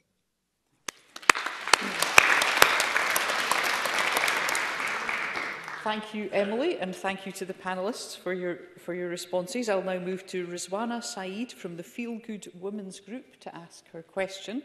Rizwana, can you raise your hand? Smashing. Thank you. My name is Rizwana. I'm the project coordinator from the Feel Good Women's Group. And my question is from the panel: what differences and changes have you made in your lives since COP26 took place? Thank you. Thank you very much, Rizwana. And I'm going to put that question, first of all, to Christina. Thank you very much, President Officer. Thank you, Rizwana, for a brilliant question. It's a great question because when you think about, well, what changes have you made? You know, you start to look at some of the simple actions that you can take just in your household. I've got a really hungry son who wastes a lot of food, and we've changed that now because there's a lot of food waste in my house. Anybody that's got hungry sons will know that they'll eat lots of stuff and then leave things behind. So we've stopped that. And I was thinking about this morning, about the things that you use about your house. You're looking at the chemical products you're using. You're looking at the amount of plastic that you're using. I now don't buy any fruit or vegetables at all if it's in a plastic bag. Just don't buy it. And that makes you just think about some of that as well. And I look for things, you know, that are much more biodegradable or all of that. I also drive a hybrid car. I might make the move the next time to an electric car, you know. So that's something that I've been doing for a few years now, on top of all of that. But I think the biggest thing is how you educate yourself to change the way the world looks at the way it uses, reuses, or doesn't reuse. And it disposes of things as well. And there's much more we can do in that area, and there's much more we can do as individuals, but there's much more we can do as a government and as a parliament. And I think we are very lucky across all of our parties. We've got a real commitment to reducing our impact on the climate and what that does. And I have to say, some of the young women that I know who are eco-warriors are just absolutely amazing, and I learn from them every single day. And as I say, sometimes it's just the wee simple things you change in house, reducing food waste, less plastic, and doing things like turning the thermostat down 1% as well. Hopefully turning the world's thermostat down 1% as we go along too. Thank you. Can I just take this moment? We're having issues with Pam Duncan-Glancy's feed, unfortunately, so we are going to say goodbye to Pam just now, but I know you'll all want to join me in thanking Pam for her contribution, for joining us today.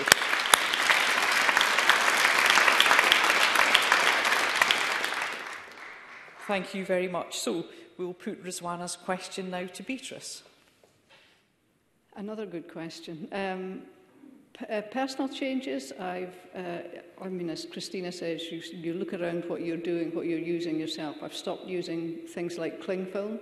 I've cut back on some of the foods that I would have bought that had come from further afield. I'm buying more local produce, making sure that my love for avocados doesn't get out of hand, and I don't try not to encourage buying those. I still have a petrol car. Part of the reason I haven't changed is because of the lack of infrastructure, so that's something that has to be addressed at a national level. What else have I done? I think just generally looking at the way you lead your household and doing the job that I do, because I'm now between two places. I'm at home at the weekends and here through the week. Then it's trying to make sure that I don't overbuy things or end up trying to use sort of ready-made things, trying to be more economical. I don't buy much in the way of makeup and that kind of stuff, as you can probably tell. But that's, those are the choices that you make. Cut back on anything that's got, things that have got natural fibres in them, like, for example, a good Shetland jumper will last you a lifetime. So you don't need to buy lots of disposable clothes. It's all that kind of thing. But actually, I learn a lot from my young family. My grandchildren are teenagers, and they keep me right on what I should and shouldn't be doing. So I learn from them.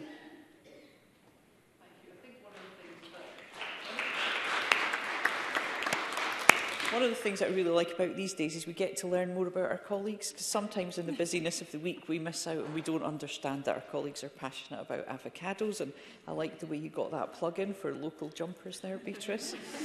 Yes, and we will now put that question to Pam Gosal. Thank you, Presiding Officer, and Rizwana, a very, very relevant question in today's world. I'm going to go back to what Beatrice and Christina talked about, learning and education.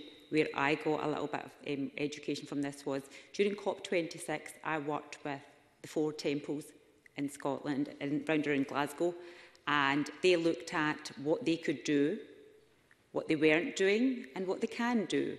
So we sat down and got them to sign some pledges, but what came out of that was not the fact that they're making change happen. They have 250 children in the Punjabi school, and those children decided to do an exhibition and then do a presentation, right from little girls and boys at 3-4-year-olds nursery right up to A-levels.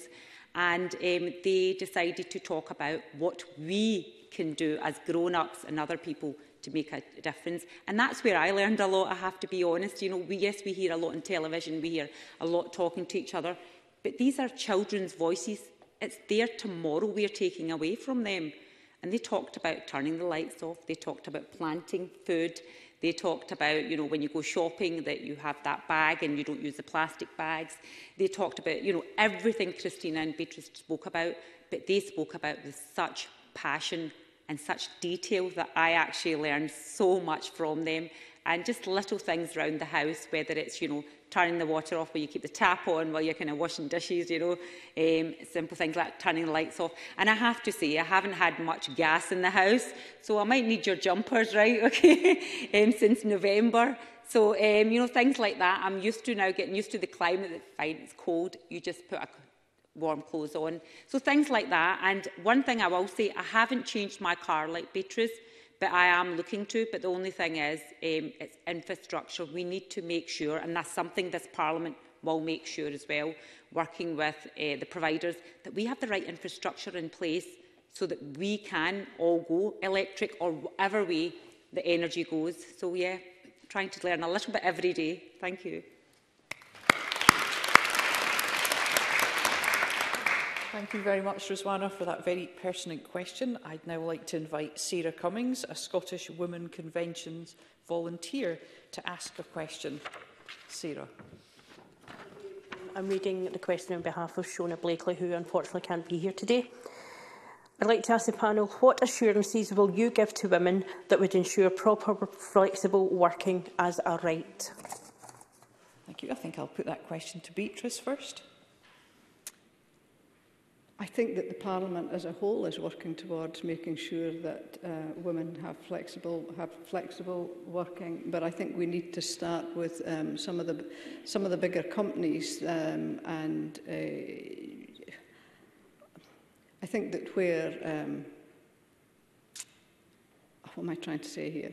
I think we need to look at the bigger companies to make sure that their policies are in place, that they understand that they get more from their employees if there is flexible working arrangements there, and things like good childcare and support so that women can have flexible working times. I think of people who have, we've spoken about this before, who have had to juggle throughout the pandemic, being everything to everybody.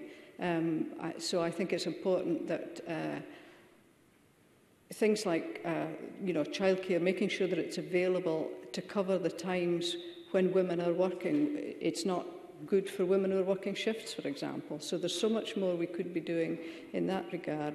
And I think there is just a general feeling that things will change. It's what the First Minister was saying, that we're not going to go back to what we were before. We will make it better, and making sure that flexible working is at the root of employment will certainly help the future generations. Pam, would you like to address that question? Thank you, Presiding Officer. Sarah, yeah, good question. Through the pandemic, I did mention in my speech that many women went without certain careers, leisure and certain things. And I have to say, out the pandemic, where there was good, where there was bad, there was good as well. So we need to take that kind of hybrid model and make sure where it works for women to use that, just like Beatrice said, not to lose the fact that women can be more productive even from home in different places. But what I would like to add is, I think it's all about what do women want and what do they need.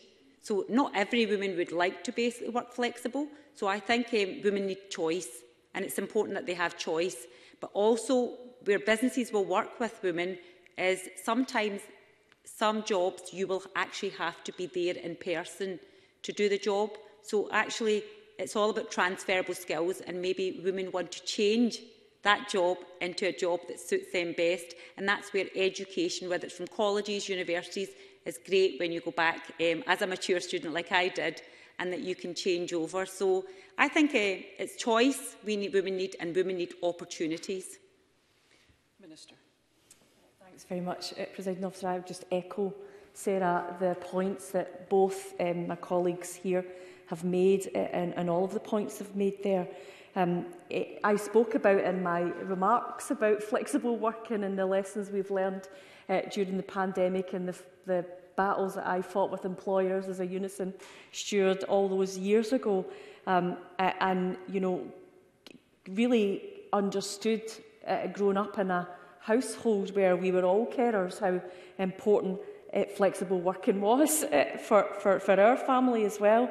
There's a few things that government is doing. The new child payment some of the work that we've been doing around about social security for women, with women at the heart of that, the 1,140 hours free childcare and how that's rolling out in different places in different ways. And Beatrice is absolutely right, we need some flexibility around that as well. But, you know, it used to be you got 10 hours a week childcare when I went back to work after having my first son, who's 30 next month. That's terrifying. Anyway, I was 10 when, and I was 10 when I had him. But I'll not get away with that. But, you know, I had about 10 hours worth of childcare at that point. I had to rely on my mammy. You know, and it shouldn't have to be that that's the circumstances. That's why 1,140 hours is so important. And a couple of other things that we're doing in government, we're doing something called Flexibility Works Fund and another one called Time-Wise Fund as well.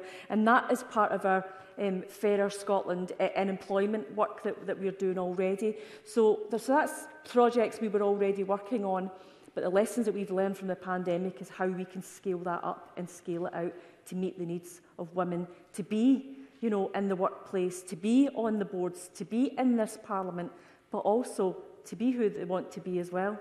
And that's, you know, contributing to our society and the way that they see best. And that goes back to the very important point that Pam made. Choice and flexibility is incredibly important. Yeah, thanks very much for that question, Sarah. I think Parliament at the moment, we have a committee undertaking an inquiry into how the Parliament does its business, because none of us here would have imagined a couple of years ago that we would be able to vote remotely or take part in business online. So there's a discussion going on at the moment about how much of that will continue. So we await the outcome with interest, but it's sure we've all been awakened to the fact that there is a different way of doing things, and I think, you know, credit to the Parliament staff team who've enabled us to be able to continue working throughout this period. I have a question now. Thank you. So thanks, Sarah, for that question. I have a question now from Carol Ann Watson from Unite Scotland's Women's Committee.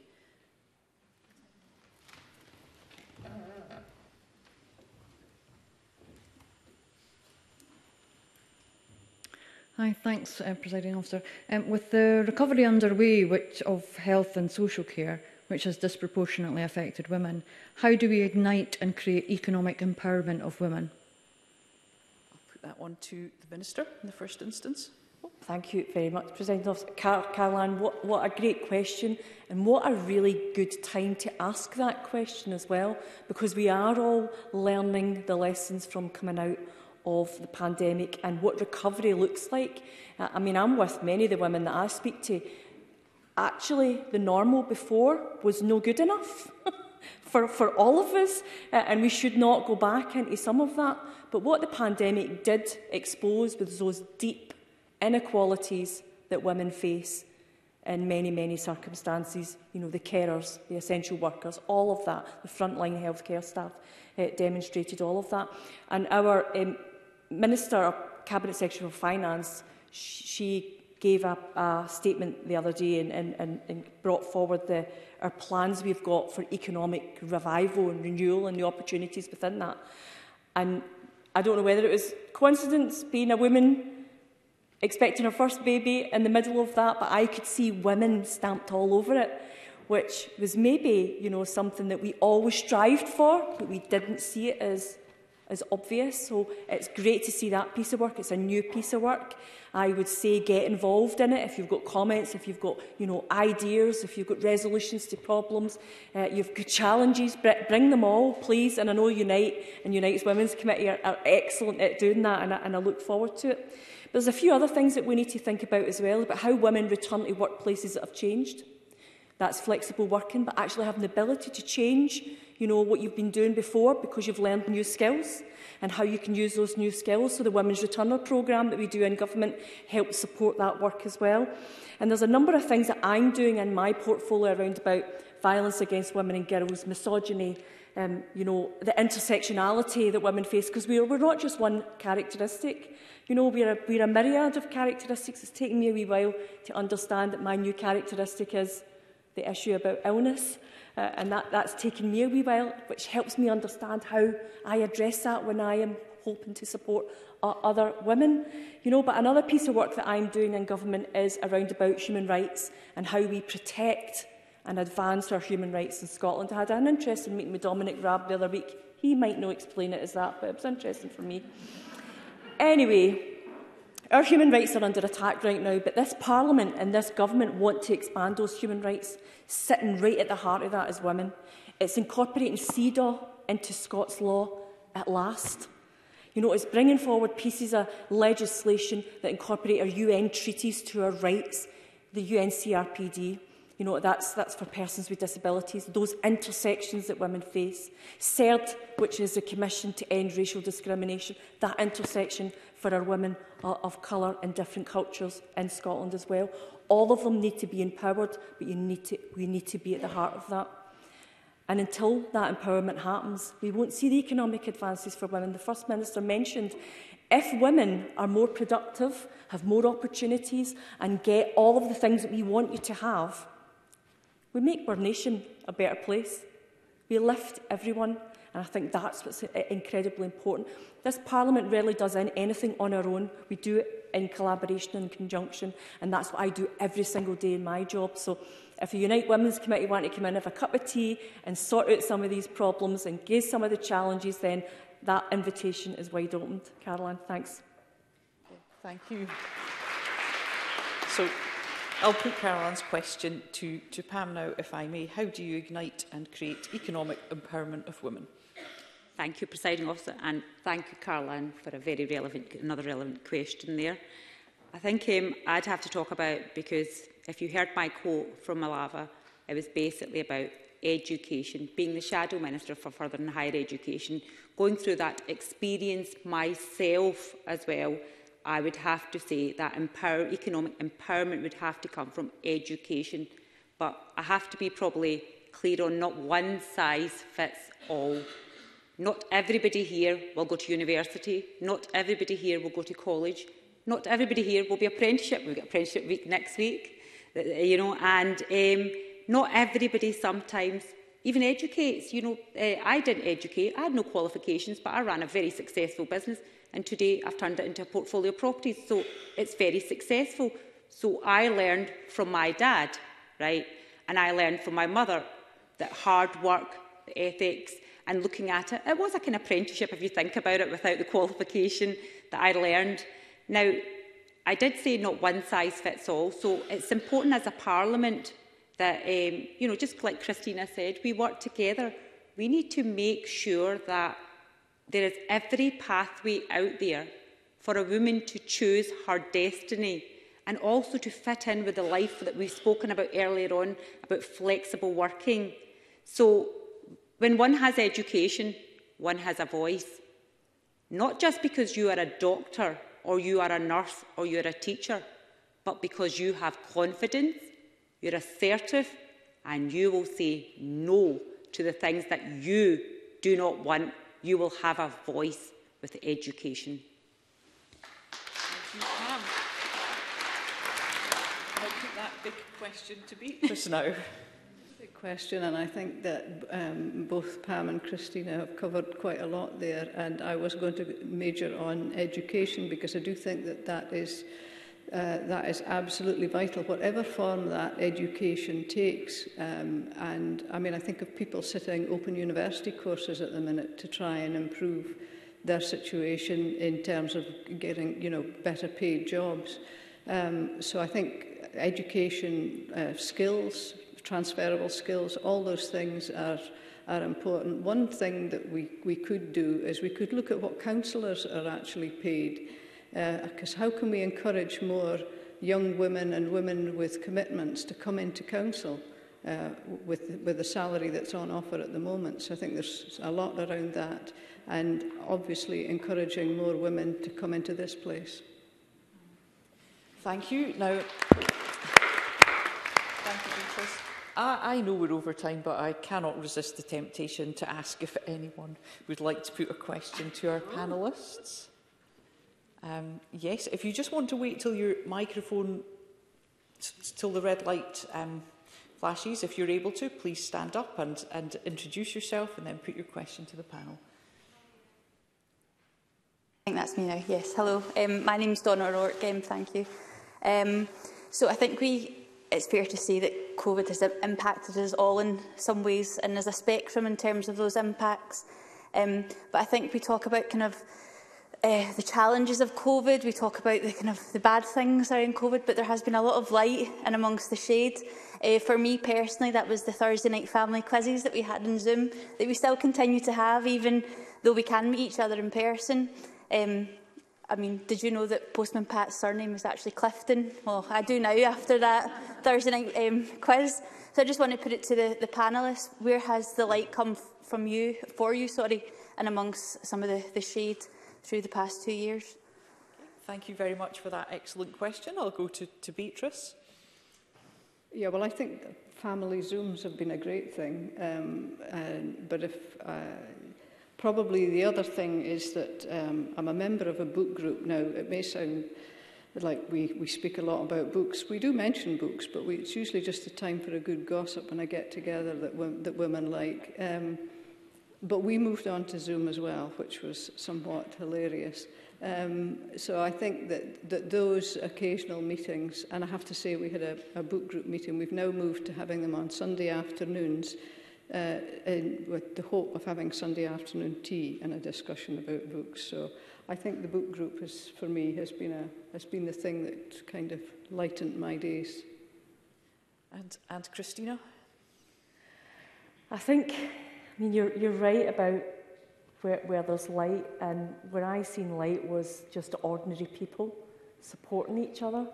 You know, my son chapping the neighbour next door saying, "I'm going to the shops, do you need anything?" You know, and you've seen that in every community across the land. And it was like, and I remember our final few debates in here before we went into lockdown, and that real sense of, fear and foreboding and what was coming. We were all looking at media coverage in Italy and other places. But when you had opera singers singing from the balconies, and we had people doing the slosh in their streets, and and you just that real community participation. And for me in my role, one of the responsibilities I've got is to tackle social isolation and loneliness in Scotland. And one of the things that we realised, because we had a pretty good strategy that was starting to do pretty good work, we realised a whole new group of people were going to be facing that for the first time. And how could we make a difference here? And all the stakeholders, we were saying, we've got some money. Governments never get any money to just share out. But that was one of the days of light where I was able to go to Women's Aid, Rape Crisis, the networks of befriending people that we know, and the networks of people who were doing all of those community activism, responses, prescriptions and messages, and just support and fun and joy for people. That was where the real light came from. And we met just last week, the week before, with our stakeholders in the social isolation and loneliness strategies. I said, I don't do anything alone. I always have my stakeholders at the table with me. And the first thing we said is, right, how can we keep that going? Because that brought light, real light in a time of darkness. Well, we should keep it going and keep shining that light. So it's a brilliant question. There's so many examples, but that's just a few. Thank you. And Pam, the light in the darkness? Yeah. I'd have to say, on the 13th of March 2020, I caught COVID. I was in England at an event. I caught COVID. It was very serious. It was bad. And my light, I have to say, at that time was definitely my husband. He works away a lot, and I work all the time. We're both workaholics. We've never given each other even probably a full day. You could say, right, what the light brought was that we gave each other so much time that we even installed vegetable patches. We grew our own vegetables, salads, and every day popping out, getting our own salads. And, because we had nowhere to go. So it was that time that we spent together and, making salads and everything. Now, when I say salad, he tells me, am I a rabbit? So he's changed all right. But yeah, definitely family. And my mother, I think, even my sisters, even on Zoom, that we couldn't see each other because I was stuck in England. But the fact that family brought so close all my life since my father passed away, all I've done is a lot of work. I don't have that balance, I'm going to be honest. And I don't regret it either. But that was a time for light in my family. I think just not for me, but for my whole family and my boys and everybody, that she's giving us time. And what they didn't know was that they were my light at that time. Yeah. Thank you. In the interests of time, sadly, we have to bring this session to a close. I think we need to make sure we have more time for more of this the next time. Just putting that out there to those who organise. But can I just ask that you thank our fabulous panellists and all of those who put such great questions to the panel. Thank you once again.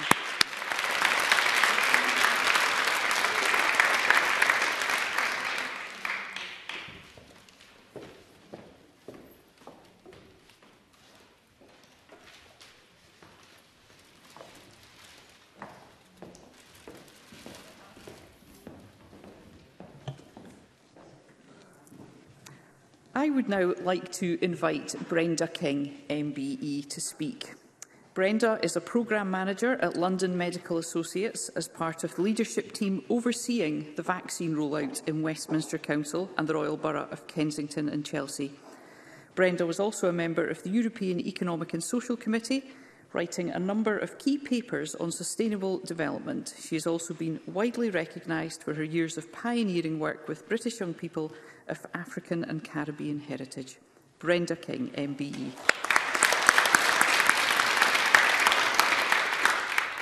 Good afternoon, everyone. Thank you very much to the presiding officer, and a big thanks to you, Agnes, and the Scottish Women's Convention for inviting me here. It's been a real pleasure.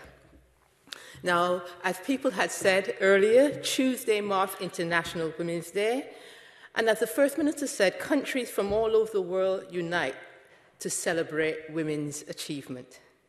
So it's really an honour for me to be here to celebrate women in Scotland.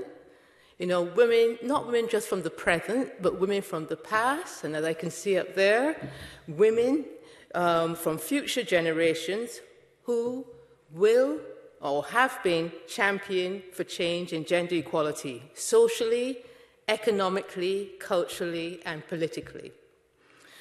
The theme for this year is Gender Equality Today for a Sustainable Tomorrow, with the goal of advancing gender equality in the time of climate crisis through women's leadership. Now, the hashtag for this year is Break the Bias, and it's the focal point of the campaign to raise awareness and rally for gender equality. So I trust that you young people who use social media will really make this hashtag and this hashtag for this event trend on social media. Now, we know climate change has had an impact on all countries and its people, but its effects are being framed, and it's been mentioned by so many speakers, by the persistent and entrenched gender inequality. Whether it's extreme storms, drought, heat waves, or rising sea levels, women are disproportionately affected. Why? And I think some of the questions this afternoon showed why that is.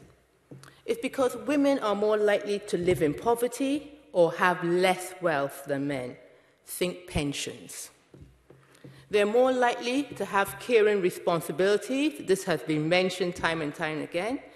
And just cast your mind back to when Storm Eunice closed schools across Scotland.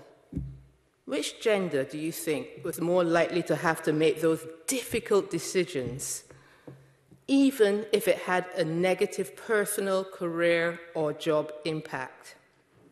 And finally, as the professor mentioned, that women are more likely to experience violence. And the data has revealed that this escalates during periods of instability. And we've read those stories during the COVID lockdown. So these factors and many more mean that as climate change intensifies, women will struggle the most. In fact, the Paris Climate Agreement acknowledges this and includes specific provisions to ensure women receive support to cope with the hazards of climate change. Now, you will think that this inequality will hamper women's capacity and potential to be actors of climate action. However, as you have seen in this room, this is not the case. Women are showing remarkable resilience around the world. Whether it's women in local communities, many people mention what's happening in Ukraine and other countries where there's conflict. But we have the Greta Thunberg from Sweden. We have Vanessa Nakate from Uganda. And of course, my family hails from Barbados, we have Mia Mottley, the Prime Minister of Barbados, whose opening speech at COP26 in Glasgow made some of the male decision makers from G7 and G20 countries shift in their seats. Such was their discomfort. So these women, whether at local, national, or global level, are leading climate change movements, championing the cause of the voiceless or the hardly heard, and building alternative models of community that focus on sustainability and cooperation. So women are not allowing themselves to be victims when it comes to climate change. Their resilience means that their participation and leadership is having transformative effects in their countries and communities. So why is this so important? Well, new research published last December shows that empowering women through improved healthcare, education, and representation in government goes a long way in helping societies adapt more quickly and easily to the impacts of a changing climate. The research highlights that countries with higher levels of gender equality usually take more action on climate change and are less vulnerable to its negative impacts. Therefore, improvements in gender equality contributes to climate resilience, meaning that gender equality is not only crucial for women, but for society as a whole. So, and the First Minister mentioned this morning when she said, I think that's what she meant when she said, gender inequality holds us all back. So this study measured gender inequality of a country using something called the Gender Inequality Index, which was developed by the United Nations Development Programme, UNDP. So the index is made up of 3 parts. The first part measures health using a combination of maternal mortality ratio and adolescent birth rate. So the lower the level of maternal mortality and adolescent birth rate indicates better healthcare for women, which is a sign of better gender equality. So Agnes, when you mentioned the Women's Health Plan here in Scotland, I congratulate you. The next index measures the levels of female employment. The more equality there is in the workplace, so I love the question there at the back, the more equality there in the workplace, the stronger, it's an indication, the stronger gender equality. Now, the final part is about education and political empowerment. By comparing the percentage of males and females in parliamentary seats and with secondary education. So the research found that a greater representation of women in government drives climate policies. So female representation in national parliament not only empowers women, it also leads countries to adopt more stringent climate change policies. So there's a direct correlation between female representation and the implementation of policies, which can lead to lower CO2 emissions. And when this health plan, you mentioned this health plan, it probably explains, I thought in 2019, the Times declares Scotland the best country in the UK for gender equality. I know we have a long way to go, and this is why I say it is a real pleasure to be here with you today to celebrate. And Scottish women and to mark International Women's Day. Thank you, Agnes, for the invite. Thank you all for listening.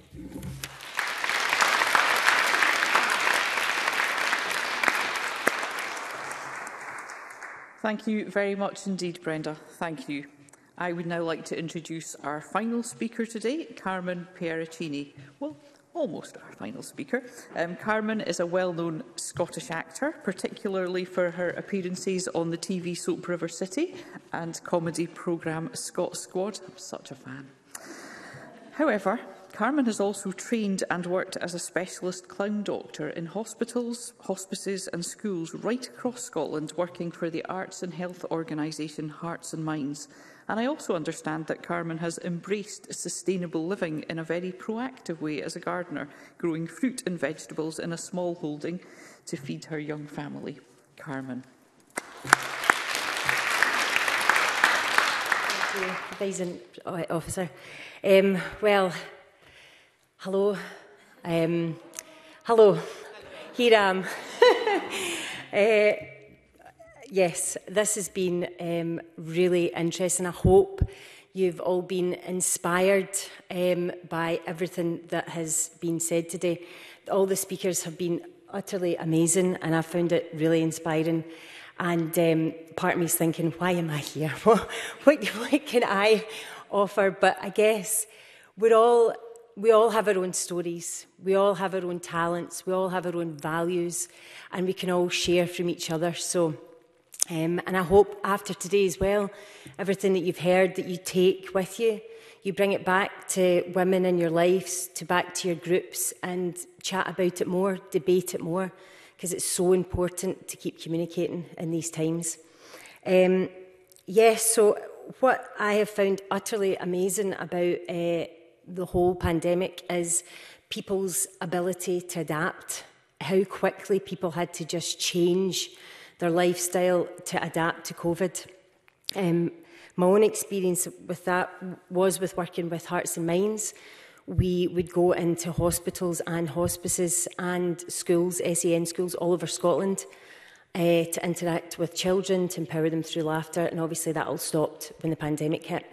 But we quickly went online, and I was really taken aback about how amazing my colleagues were at Hearts and Minds to adapt to that clowning online. So all of a sudden, I'm dressed up as my clown doctor, which is called Dr. Squeegee the Ouija. I'm not really a Ouija, I was born in Paisley, but yes, I would dress up as my clown doctor, jumping about my living room on a Zoom call with a kid in hospital, so people looking in must have been like, what is she doing? But yeah, it was quite amazing, and one of the positives from that, and I think that was a really good question about the positives that have come out of this, and from the video that we watched, was all those connections that were made online that weren't there before. We still work with Chaz. We're still not allowed to go into hospices yet, but Chaz are keeping us online because we're able to connect with families that maybe couldn't access their services. So we're reaching families up in Aberdeen, Inverness, that couldn't actually come into the hospice. So yeah, online has been really a massive positive thing coming out of this, and also the connections. What I'd like to do is, what the First Minister was saying, was reflecting on the pandemic, you know, through all the loss and the heartache and the fear. I think it's really important now to look to the positives that have came from the pandemic. Because when the pandemic happened, it basically caused us to stop, to like really stop and look at what is going on and question more what is going on. I mean, we have come a long way listening to everything up here about the amount of women in Parliament. It's fantastic. But as Linda says, we're still in a position where 1 in 4 children are living in poverty. So we need to start asking questions. Why is that? And what the First Minister said as well about it's really shone a light on inequality. And I think that's this conversation needs to be had a lot more. One of the things that happened, obviously, in the pandemic was our time was limited outside. So when we were allowed to go outside, we appreciated it more. And I think from that, our connection to nature has probably built up more as well. But also from my point of view, you know, I felt very privileged to be able to walk out and to walk near a loch. You know, I'd stay in a wee village in Lochwinnoch. I felt very privileged because my mind was also going, what about the people stuck in a high-rise flat? What about the people who are isolated, who can't leave?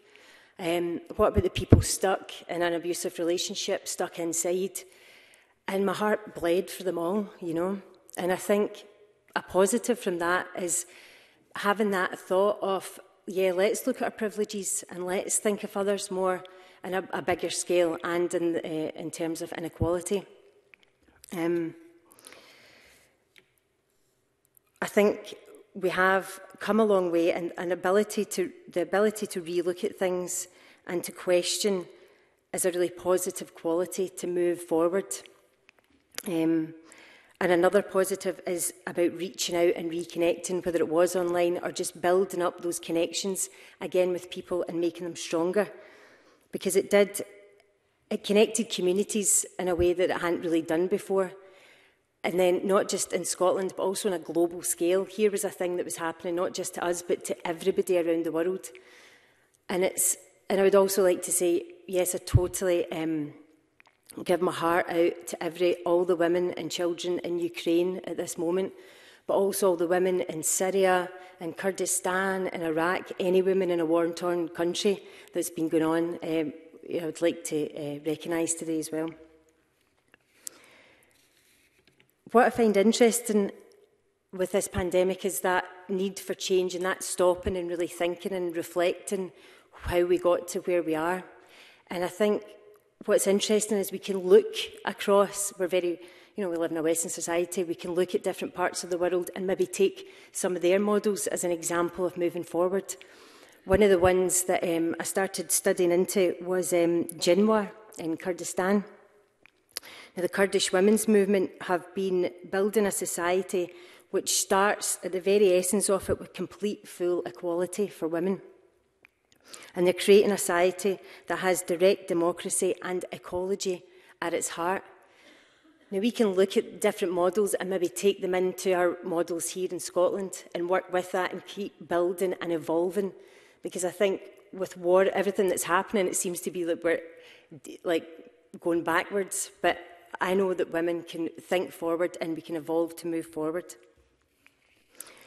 So instead of going back to the way things were, I think we can take what we've learned about ourselves, what we've learned about each other over the pandemic and build on that.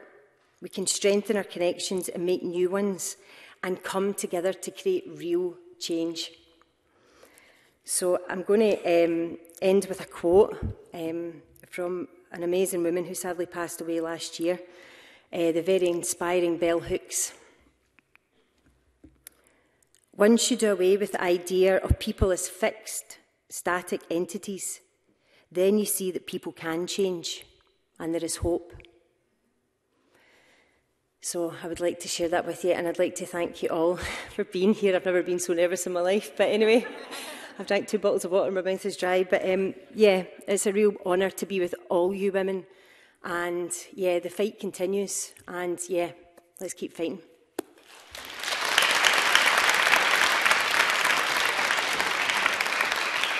Thank you so much, Carmen Piericini, for that excellent almost end to our afternoon. I am now delighted to invite Agnes Tolmie to give her closing remarks.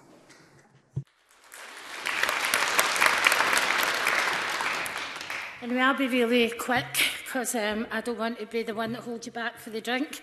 But, and is that it? I'm finished? Right, okay. Thank you, Presiding Officer. I know this is the first time that you've spent time with us at this event, and we hope that we haven't put you off and you'll come back next year. And I thank you for the way you've conducted this event. It's been absolutely fantastic. You've been very measured and nice, because Linda Fabiani wasn't always nice, was she? She used to talk behind my back while I was talking here, by the way. Anyway, I hope to see Linda back here again. The First Minister, as usual, a class act. Linda Bald, you most certainly have the Attenborough star quality. Everybody just was drawn in. Did you know? You must know. So, no, but this is you're going live now, aren't you? But anyway, thank you for coming along. You've spoken at other events for us, and I do hope we can invite you back because you're absolutely fabulous, and we love you. We absolutely love you. Brenda, what can I say? You're just an absolute star. Every time I've seen you speak or been in your company, and the fight that you've done for equality full stop has been utterly amazing, and I'm so glad you came to my country. You brought your husband with you. Now, one of the African sisters asked me if I would introduce her to him, but she didn't have any jewellery exchange with me, so I said no. She can make her own way over. Right. MSPs, Beatrice, Pam Duncan-Glancy, who we lost through technology, and our very own wonderful Christina McKelvey. There's no many countries, sisters, where politicians will sit like that and take questions and have no idea what's coming at them. So I think they get 10 out of 10 for bravery.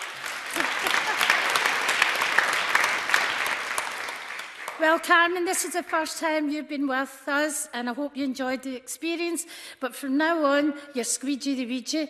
It's done. It's dusted. You are. I want to thank the Parliament staff, from the ones that let us in the door to give us our lanyards and saw us all through, top to bottom. Thank you all. Some of you are at the back. Absolutely brilliant.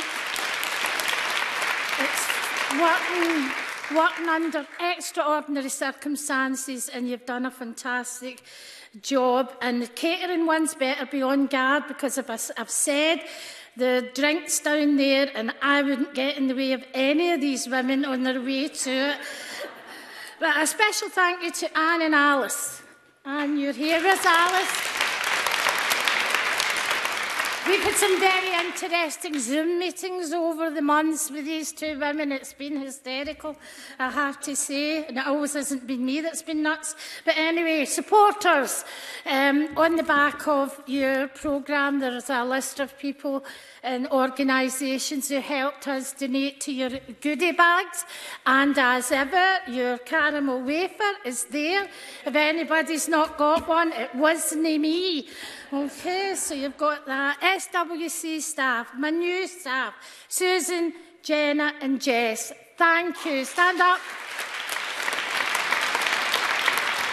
Ex-staff, Caroline and Anne, stand up. Caroline and Anne, stand up. Board members, Tricia, Sarah, Suzanne, and the newest one, Margaret. We're going to have to teach you some manners. Where are you? You hiding? Yeah, you. You. You didn't have a necklace to give me, so you'll have to find your own way to that man, okay? Thank you, Margaret. Okay, the bus women, Maggie and Vi, thank you. These Glasgow buses are a tradition now at these events, and we know these events don't happen by themselves, so a shout out to all our volunteers. Thank you. But these events are about you. It's all about you. So a shout out to yourselves. Hello. Yeah. But remember, sisters, we are the daughters of the witches they didn't burn.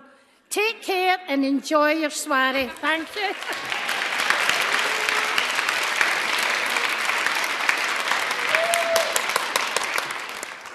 Thank you, Agnes, and I feel exceptionally concerned that I'm following that human dynamo and comedy act. Thanks so much for your fulsome thanks. You've really highlighted how many people are involved in putting this event on, and what a pleasure and privilege it's been to be involved. I had previously taken part as a panellist. It's been a great privilege for me today. I do have two very able deputy presiding officers, but they ain't getting their hands on this gig. So I will be back. And I should say as well, you have been very well behaved. There are several MSP colleagues in the chamber, and they will attest to that. So it's been a pleasure and a privilege to chair today's event. I just want to thank everyone again, our speakers, those who've put questions, those who've contributed and taken part in any way. And I'd like to thank you for your attendance today, for helping us mark International Women's Day in the Scottish Parliament. Just a short public health message. When you're leaving the chamber, can I just remind all delegates that face coverings must be worn unless you're exempt while moving around the building. You can, of course, remove them when you're eating or drinking. And event staff will help you to get to the main hall and the garden lobby, and I look forward to meeting you at the reception. Thank you all once again. Stay safe.